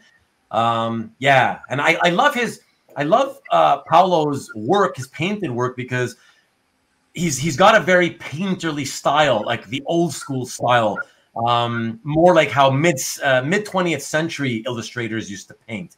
Rather than the more, contemporary look where the paint is really, really smoothed out. Here you can sort of see the brush strokes creating the different shading in the yellows, for example, or the skin tones on the arms, or even Colossus's. How he made if you look at the leg, especially his left leg, it looks like it's worn metal, rather than the usual shiny metal that we usually see them draw it. Yeah, just fantastic. And of course, got to mention, also love, who doesn't love images? And a lot of people do. Who doesn't love images of the X-Men characters and shattered, destroyed Sentinels all over the floor in the background? It really is a popular motif for people. I got to say that, So yeah, just beautiful, beautiful stuff. And what else do we have here? We got a bunch of comments. Sorry, everybody. I'm a little bit behind here. Let me show the wows. Mark says that there's a Neil Adams quality to Saber. Oh, okay, on the last one, the Sabretooth's expression. Well, it's the really realistic, crazed look, I guess, what it is, And yeah, Hart said it even before I did. Dig the Sentinel in the background. Yeah, one of my favorite in John's collection for sure. Thank you. Yeah. Right over the plate. Like the fastball special, in X-Men 137. Well, I think we all love them, all of them. Fastball special is iconic as the triple Lindy. Nice, Marcus. You'd think after all these years, the Colossus would have developed a secondary pitch. Exactly, Rich. Nobody's ever said that. Exactly, man. What, yeah, exactly, Colossus. What's up? What's up? Where's the split-fingered fastball, man? Oh, that's funny. Also, the 142 issue choked me up. Extra points for the Wolvie costume. And it looks like, what do you mean, steampunk Colossus? Well, it's pretty much the same costume, that classic costume. But yeah, fantastic stuff. Really, really, really dig that one. And yeah, so happy you included that one. Yeah, I imagine that's for you, John. I don't think I could say, oh, that's got to be one of your favorites, because for you, you're probably like, well, yeah, but a lot of them are my favorites, right? No, definitely one of my favorites. Wolverine, again, him and Magneto are my two favorite characters. Oh, okay. So it's up there more than the rest. It's up there. Yes. Yeah. Okay, and as well it should be. All right, everybody. So with that, we'll lead into number 17. Which is another really cool piece that a lot of us really remember way back in the day. And for me, it's killer because any lover of Hulk and Wolverine, 181, that whole battle, there's something magical about Hulk and Wolverine going at it. For some reason, it has captivated the comic book world for 50 years, or almost 50 years, 48 years or whatever it's been. And anything with those two characters getting together, and especially if it includes the Wendigo. Yeah, people love it. So check this out, everybody. This one, again, everyone, I've done a 3-slide production, so you could see it quickly side by side. And of course, it's from What If number 7, the second series from the 1989, page 2 and 3 of the issue. Rob Liefeld with Scott Williams on inks, but Jim Valentino did the layouts, which I'm sure a lot of people don't remember. So that's kind of an interesting little tidbit there. And another thing I just wanted to show you guys, because here I'll show you close-ups. So here's the published version as it looked in a close-up, and I'll leave it here on the original art. You guys watching, you may notice there's a difference between this and this. And that's the fact that it appears Scott Williams originally ended up putting a ton of, to me, it appears to be either, and I guess, John, you'll tell us because you have the original, but it looks to me like he put spatter plus Zipatone. Is that what he did? Is that what that is? Just ink spatter. I reached out because when I posted this piece, the question came up, was this Zipatone or not? So I had reached out to Scott, and it had been so long that he's done this piece. So he asked me to send him high resolution scans, and I sent it to him, and he was kind enough to kind of say it was a specific inking technique with spatter that he did back then.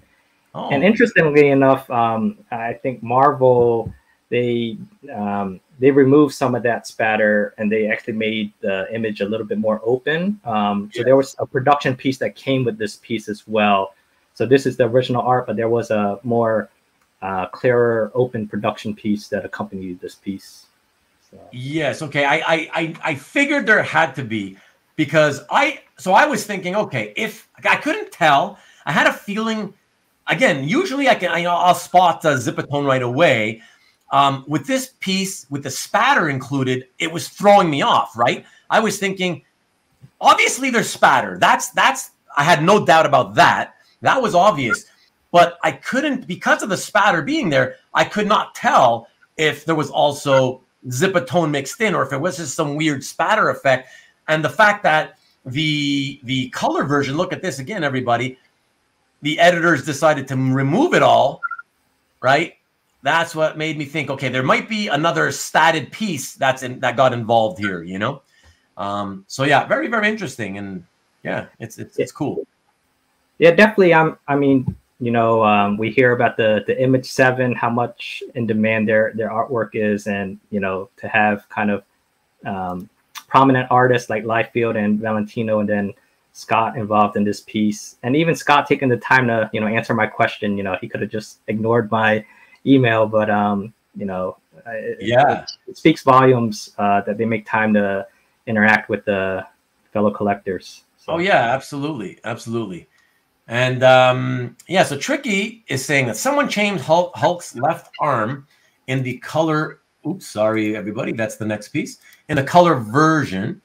And here, let's take a look at that like this, and go back and forth. Yeah, it in the colored version, which is bizarre, because I would have expected the opposite. I would have expected maybe the original to have the arm you see in the colored version, and that they would then correct it to this one, because in the colored version, it looks like this one sort of, it's just bizarre. The upper arm is this one fat chunk, and it's kind of squared off. It's not roundish, especially the tricep underneath. It's just bizarre. And then it goes into this tiny, tiny little forearm. So it's weird. To me, this looks way more closer to, you know, closer to normal anatomy. Agreed. Yeah, right? Like than this one. This it's so bizarre. But yeah. Again, I guess that change was made on that the aforementioned statted piece, you know. But yeah, cool and very memorable. So I think a lot of us love that. So yeah, McCall says Scott Williams is fantastic. Exactly. Yeah, exactly. Bizarre bicep. Yeah, exactly. You guys got it. So all right, everybody. Let us move to the next piece. And with that, I did a sneaky peek. We'll do it again, side by side. Here we go. And I guess this is all. I guess I could have. Here, let me get rid of Hart's comment. I could have left this one, but I still wanted to show this, and because it's just more of a close up of the original art plus this, and of course we'll do the requisite discotheque effect. I don't know, what should we do? Leave it on this, but anyways, it's X-Men Second Coming #2. Double page splash 7 and 8 from already 13 years ago, so that's killer. But yeah, what do you got to say about this one, man? Yeah, so you know, like I mentioned, Uncanny X-Force and Court of Owls were kind of the two titles that really ignited my interest again in comics. So this is actually their first appearance towards the tail end of this X-Men Second Coming story arc, where kind of Wolverine assembles, you know, this team behind Cyclops' back. And I kind of just love the roster from the get-go. You know, you got Deadpool, Wolverine, Psylocke, Phantom X, and Archangel. And it was like a 30-issue run. Probably one of my favorite modern arcs. So I kind of like the over-the-wall weaponry that Greg Land included in this piece. Hem and Jay, I think, just mesh real well together. Yeah. This is one of those pieces where kind of perseverance pays off. I wasn't the original buyer. The original buyer lived in the UK, and I remember messaging him probably just once a year just to follow up. Oh yeah. Every time he's like, no, I'll take like a ridiculous offer. And then finally, I think he was in a situation where he's ready to move it. So he sent me a message back, and then I was ready. Yeah. I love hearing about stories like that, you know, because I mean, oftentimes people will say, yeah, let me know if you ever part with it, you know, and you know, people are like, whatever, yeah, I'm not going to bother, you know. Sure. So it's nice when you hear that people ultimately did get back to you that way. Of course, it does help that you were you persevered enough to where you would think, okay, at least once per year, I'll just check in a nice way to see, without being pushy about it. And I guess it worked. And it doesn't always work, but in your case, it did. And that's to your credit to you, man. So congrats. Thank you. Yeah, you're very welcome. All right, everyone. We're making great time. Doesn't look like we're going to have time to chat, but we're at least going to see all the art, and that's good. And we've been able to still have some good laughs together, and both John and I have had time to say something about each piece, and I've still been able to interact with all of you in the chat a lot more than I expected to. So I'm happy. All right, so let us get to the next piece. That is piece number 19. And this is another commission painted. Check this one out, everybody. This is The Wolverine by Gabriele Dell'Otto from 2010, which was then published in a Dell'Otto sketchbook. That I guess it's one of those sketchbooks, John, you can confirm for me that he sells like at conventions? Yeah, it was for fan only. It was one of his earlier sketchbooks. Okay. This one, I was not the original commissioner. I got it from the original commissioner. And, the silver and black Wolverine X-Force costume, I was a big fan of it. And Dell'Otto's 3-issue miniseries, X-Force Sex and Violence, is probably one of my favorite arcs of all time. So, yeah, when I saw this, the original commissioner was from Italy. He had this piece, and he actually took some progress shots of Gabrielle working on the piece as well. So yeah, definitely thrilled to add this piece. Gabrielle's one of my favorite painters, very unique talent, and just love kind of the battle damage Wolverine rendition he made. Yeah, it's fantastic, and I just want to pop back out here really quick, guys. I was just giving you an update because I was keeping my eye on the clock. This isn't the last piece. It's almost the last piece. I was just saying, based on what time it was, we may not have time to chat, or we may have a few minutes to chat. But this is not the last piece, so stick around. Not the last one. And I got to show everybody this because I took the time to make this extra scan as well. You can see the same thing I just showed you, but also with an extra picture of Gabriele doing the actual piece, painting it. So that's really, really neat that you have that, John. Absolutely. Thank you for shout out to, I'm not sure if I'm pronouncing his name right, but Fede, Fede, for agreeing to part with the piece. Oh, yeah. I would, well, that's like a nickname. So I would say Fede would be that would be the same way to do it. Yeah. So very, very cool. Yeah. Love it. Really, really neat. And I never read any comics with him in that silver costume, but I have to admit, it's really cool. I also like it. Yeah, it's there's something about it. It's a nice fit for the character. That color scheme, I'm gonna have to mail you the miniseries trade paperback. No, that I appreciate it. That's cool. But maybe at some point I'll order it. I'll check if my local library has it. Maybe I can, And then if you say it really sparked your interest of rereading again, that says something to me. I'm like, really? Wow. Like, not something that I would have expected a mutant book to do for somebody, but that's cool. And was that the series that started from #1 around that time? Or was it already going like at 200 something? Or what? I'm confusing X Factor with X Force. Sorry. This is X Force, right? X Force, yeah. Yes. Okay. Yeah. Because no X Force series ever went very long in numbering, right? No. Okay, that's it. Okay. And so this series that you loved, how long was it? How many issues? Do you remember? So his silver and black costume came much earlier. I think I want to say 2008, 2009, but the series with that 5 team member wasn't until like 2012, I think. Yeah. So. Oh, okay. Don't stop. Always fun to have the pick of the artist and the action. Yeah, it's cool. Yeah, well, he had it, and yeah, why not? I figured I'd show it. Yeah, it's kind of neat. And Mark says, I know how you feel. There's a video of Assad painting my Wonder Woman. Yeah, there you cool. Yeah, there you go. Like, that's even cooler because it's moving pictures of him, you know, doing your piece. So yeah, very cool. All right, everyone, let us get to the next piece. And for this one, we hit a villain that we have seen already, but it is one of John's favorites. So check this out. X-Men Messiah Complex #1 cover by the super hot, as it seems, as the never stops to be hot Mark Silvestri and Joe Weems from another one that I can't believe, already back to 2007. That's wild, man.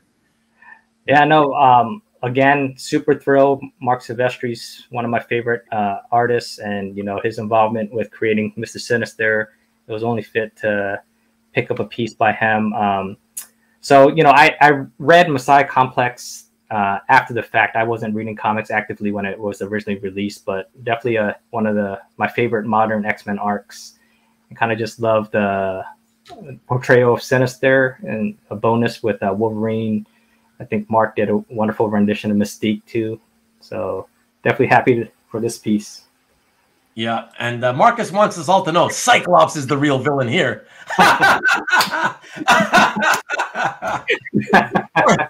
Marcus, you know, he's not the friendliest guy towards Cyclops. He has a history of animosity with Cyclops, it seems, you know. Well, I didn't know that. Yeah. See, now it's me dropping knowledge, you know. Yeah, Nick, for sure, man. That's absolutely a great cover. Yeah, really, really cool. And another wow here. And one more time from Karen, everybody. Karen is still with us. She hung around for the entire episode. Wow.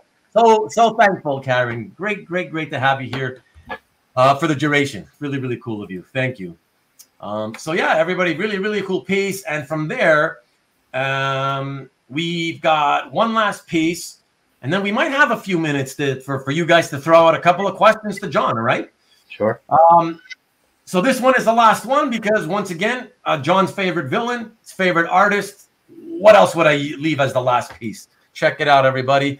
Magneto, Jim Lee, 2018. Oh, take it away, John. Yeah, so definitely a very personal piece of mine. You know, when I arranged this commission with Albert, the plan was to pick it up from Jim in person when they attended this art show by LAX near Los Angeles. So when I came, you know, unfortunately Jim was unable to make the event, but I think between Albert and Jim's friend John, owner of Torpedo Comics, I'm not sure which one, both of them kind of communicated with Jim, and then they told me that Jim would be willing to meet me later that afternoon to pick it up if I was willing to drive like to a Starbucks closer to his place. So I was able to. I was like, absolutely. So, you know, nah, Jim. You why don't you come and just drive out to see me instead, right? Like you're gonna say that. Yeah, and that's cool. Yeah, it was. You know, Jim treated me to coffee. We sat for like 15-20 minutes, and there were like a few items I had that he was willing to sign, you know, for free. We talked about the piece, how long it took him to make it. His you know, it was just very memorable. Definitely one of my favorite pieces. Love just Jim's rendition of Magneto ever since his Uncanny X-Men run, and then his X-Men 90s run as well. And then I had it colored by Ari Prianto. So yeah, okay. Really, yeah. Well, there's the answer, Marcus. Prianto. Okay. Yeah, I had did you have him listed on? Do you know if you have him listed in the listing in your gallery? Because I would have mentioned it. Like I made a point to mention it for the other piece that for the Baron Zemo piece, but I wonder if you didn't have it listed or did I just forget to do that? I think I love this piece so much that I posted the colored piece like a separate post. Like later on, I got it colored, and that's probably when I credited the color. Oh, I see. Okay. I see. Yeah, exactly. Jim could have just sent his assistant. Exactly. Absolutely. Yeah. Like, here you go. Yeah, thanks. Trade. All right. Later. You know? Yeah, absolutely. No, that's fantastic, man. What a phenomenal collection. And like I said, that's part of the reason that you know, I can tell just from us, you know, trading comments here and there online, whatever. I know you're a nice guy. I was like, I knew I'd want to have you at some point on, and also because I really love the fact that you're not only dedicated in what you're collecting, but the fact that it's the opposite of what most people do. You know, rather than the heroes, the villains. You know, it's cool. It's just, and you're not the only guy. You're not the only guy who I've seen do that. But again, you're very few and far between. For most people, it's hero first, then the villain, or at the very least, both of them together. You know. Sure. So yeah. But guys, with that, we have officially 4 minutes to go before it's the time for John to go. John, can you take a question or two? Absolutely. Yeah. Yeah. No, thanks for tuning in, everyone. Yeah. So if there's anything that anybody else wants to ask, I'm shocked that Stanley, where's Stanley? Oh my God. Oh, that's true. He doesn't know it's going to be a 2-hour show tonight. So he's going to tune in like 45 to 50 minutes from now, telling us to extend the show for another hour. Yeah, that's where Stanley is right now. But yeah, if there's nothing else, guys, then maybe we'll just call it. But yeah, I mean, this was super, super fun. Really fun topic, especially, and a lot of great fun pieces with great artists, great character selection. Yeah, it's I wish we could hang out and shoot the breeze. Sure. Because as everybody knows, I just love to shoot the breeze. And that's why, you know, as you guys see, I've just proven it for the first time in 11 months that I've done this. I've just proven why my shows go 3 hours or 3 hours plus, right? Because we didn't talk as much as we normally do, and we were able to do it in 2 hours. But I'd rather talk. And I think most of the regulars that come in also would rather shoot the breeze. It's just a way to relax and hang out. So, but hey, all of you people in the gallery who do watch, and those of you on Rewind, let me know. Feel free to let me know. Rewinders in the comment section down below. You guys who are here live, let me know in the comments. Would you like me to try to get my episodes down concisely to 2-hour blocks? Or would you rather we do it like we always do and not have a time limit to worry about? Let me know. Yeah, look at Nick. See? Yeah, exactly. Wow, such a short show. Nick, you must have missed it earlier. It's because at the top of the hour, top of the show, I said that John has things to do. He's got a family. He can't stick around longer than a couple of hours. So yeah, we've got the time limit. Karen says, "Thank you, John. Awesome collection and interview." Thanks, Karen. Thank you for sitting through the whole thing. Yes, me too. Thank you, John, for thanking her on my behalf. And we're looking forward to having Karen on eventually for another concise 2-hour episode. Yeah, Rick says magnificent on that one, on that last piece. Yeah, exactly, Rich. Too early for Stanley to be here. Rick wants to know, a Thulsa Doom commission next? I don't think you're into Thulsa Doom. Do you even know who Thulsa Doom is? That's my question to you, John. Now that I see you. No, yeah. You don't even know who it is? No. Okay, that's what I figured. Okay. It's a Conan, called Conan villain. Ah, okay. Yeah, yeah. Not exactly superhero, so it you know, yeah, it makes sense. Cheers to you, Jeff. Thank you. Yeah, absolutely. And oh, look how sweet you are. Thank you, Karen. I think Vivian might have left already, although I don't know. I didn't see her say goodbye, but maybe she did and I missed it, or maybe she fell asleep. I don't know, but thank you. Thank you. Karen, let me know. I didn't even know. Are you a mom yourself by any chance? Because if you are, obviously, I wish you all the best. Happy Mother's Day. But if you are a mom, I would think you probably wouldn't have been here for 2 hours. But yeah, you'll let me know. CJ says, great gallery, John. Thanks, CJ. And Orders High. Not me. It's all about the art. A great show, everyone. Thank you. Hoarders High. Scott says, Ruben just needs to shut the fuck up and show the art. Well, I respect the fact that at least you answered my question, and when everybody else probably hasn't. But I'm going to take that, Scott, as them wanting me to just let the shows go as long as they go. Great show. Thank you, Nick. I appreciate it. Everybody, don't forget to check out Nick on Friday at 7 p.m. Eastern, 4 o'clock Pacific on youtube.com/TheEXP. And 4-hour work for you, Marcus. That's good. Okay, I appreciate it. Learn how to edit out clips. Oh yeah, for the rewind people, yeah, but it's so time consuming. I'm just like, you know what? They have the power to fast forward, so forget it. Why would I edit it just to, you know, for the rewinders? Nah, I love your rewind viewers, by the way, but you know, it doesn't take much effort to just fast forward through the stuff. Whatever you don't want to watch, you just fast forward. So did miss it. Well, there you go. Okay. Just buddy, wasn't anything Saturday. Hey, what? Thanks. Okay. You. Yep. I'm coming late to the comments. Sorry. Great to see more collectors promoted. Yeah, exactly. Love you, Karen. That's so nice. Thank you so much. Yes, everybody, please remember, you see Karen's name there, Karen's Pages. It's a brand new channel here on YouTube that she just started, and she is a comic book and original art collector. Only has 3 videos, pre-recorded material, 10-12 minutes per video, so very easily digested. Please check her out, and if you like her content, please do subscribe to it, help her out, and hit likes on all her videos. Please do that. Thank you. And we'll learn more about Karen a little bit, hopefully in the not too distant future, when she comes on and graces us with her presence here in the studio, which will be fun. There you go. Okay, so Vivian, she was here. So thank you, Comic Books NYC. Thank you, Karen. There you go. Okay, so you were here. Awesome. Thanks, hon. I'll see you very soon, in a few minutes probably. JC, thank you, sir. Appreciate you as always. And thank you for answering. Yes, a mom and a stepmom. Well, happy Mother's Day to you. Thank you, especially on Mother's Day, for you being here. Wow, that's awesome. Thank you so much. Fantastic collection. Andy. For sharing. Yep, awesome. Thank you for being here, Andy. Appreciate it.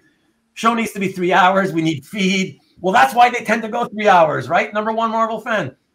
No, Scott Wingo. Well, you can answer while I'm saying goodbye here. We've gone 2 minutes over now, and he has to leave, Scott. Mark Silvestri. Yeah. There you go. Mark Silvestri, Showtime, let the good times roll. Mark, is there a glutton for punishment? Missing Karen. There you go. Well, she was here. You're already missing her? Come on. What are you talking about? Great show. Yeah, thank you, Rick. I appreciate you as always. Thank you as always for all the support, man. Yeah, I really appreciate you as much as or more than anybody else. I've been here since the beginning. So thank you. Really appreciate you. Thank you again, Karen. Thank you so much. It's my pleasure. Believe me. I hope whatever I can do to help the community, we have to help each other. So that's what I believe, and I hope this helps, even if just a little bit, and you get the ball rolling. You know. So yeah, there you go. Great art, John from TJ. Good night to you, Hart. Thanks again for tuning in. It's good to see you as always. We got to chat privately sometime. It's been a while. And have a good week, everyone. Yes, absolutely. Come on, nothing else on TV. There you go. All right, everybody. I'm going to leave you with the slide for next week's show. Please tune in. You may or may not know my next week's guest. It's going to be Jason. You guys know him as JH. Here we go. Oh, by the way, can you give me another minute, John? Yeah, and Jason's awesome, by the way. I'll definitely be tuning in. There we go. Oh, thank you. Appreciate that. Yeah, just stick around for a minute till when we get off the air, if you don't mind, John. Sure. All right, appreciate it. And everybody, yeah, please, I'm going to leave you with this. Please come back next week. I put up the avatar, so you can see Jason's avatar. That's how you would probably recognize him. That's how you would know him. It's right there under his name on that slide. And yeah, he'll be coming in. I've been trying since I was in the process of opening this channel. I already had been speaking to Jason to try to have him on as a guest, and he could only do it now. So it's been basically a year in the making. So I'm really, really excited to have him. So thanks, everybody. Thank you so much for tuning in tonight. Again, thank you as well, CJ. Really appreciate it. Thanks to all of you who come in and make the show as fun as it always is. James still here. Oh, nice. Looking forward to that one. Exactly. Thank you so much, James. Thanks for popping in again, as always. Really appreciate you. All the artists that Ruben loves. What do you mean? What are you talking about? All the artists that Ruben loves. But yeah, thank you, Marcus, as always. Really appreciate you too, dude. And yeah, that's it. Everybody, thank you once again. And we will catch you next week. Don't forget, next week is Comic Art Live, otherwise known as CAFCON, on the Comic Art Fans website. So my show will be on at the usual time after the CAFCON. All right, so be here for that. Thanks, everybody. See you next week.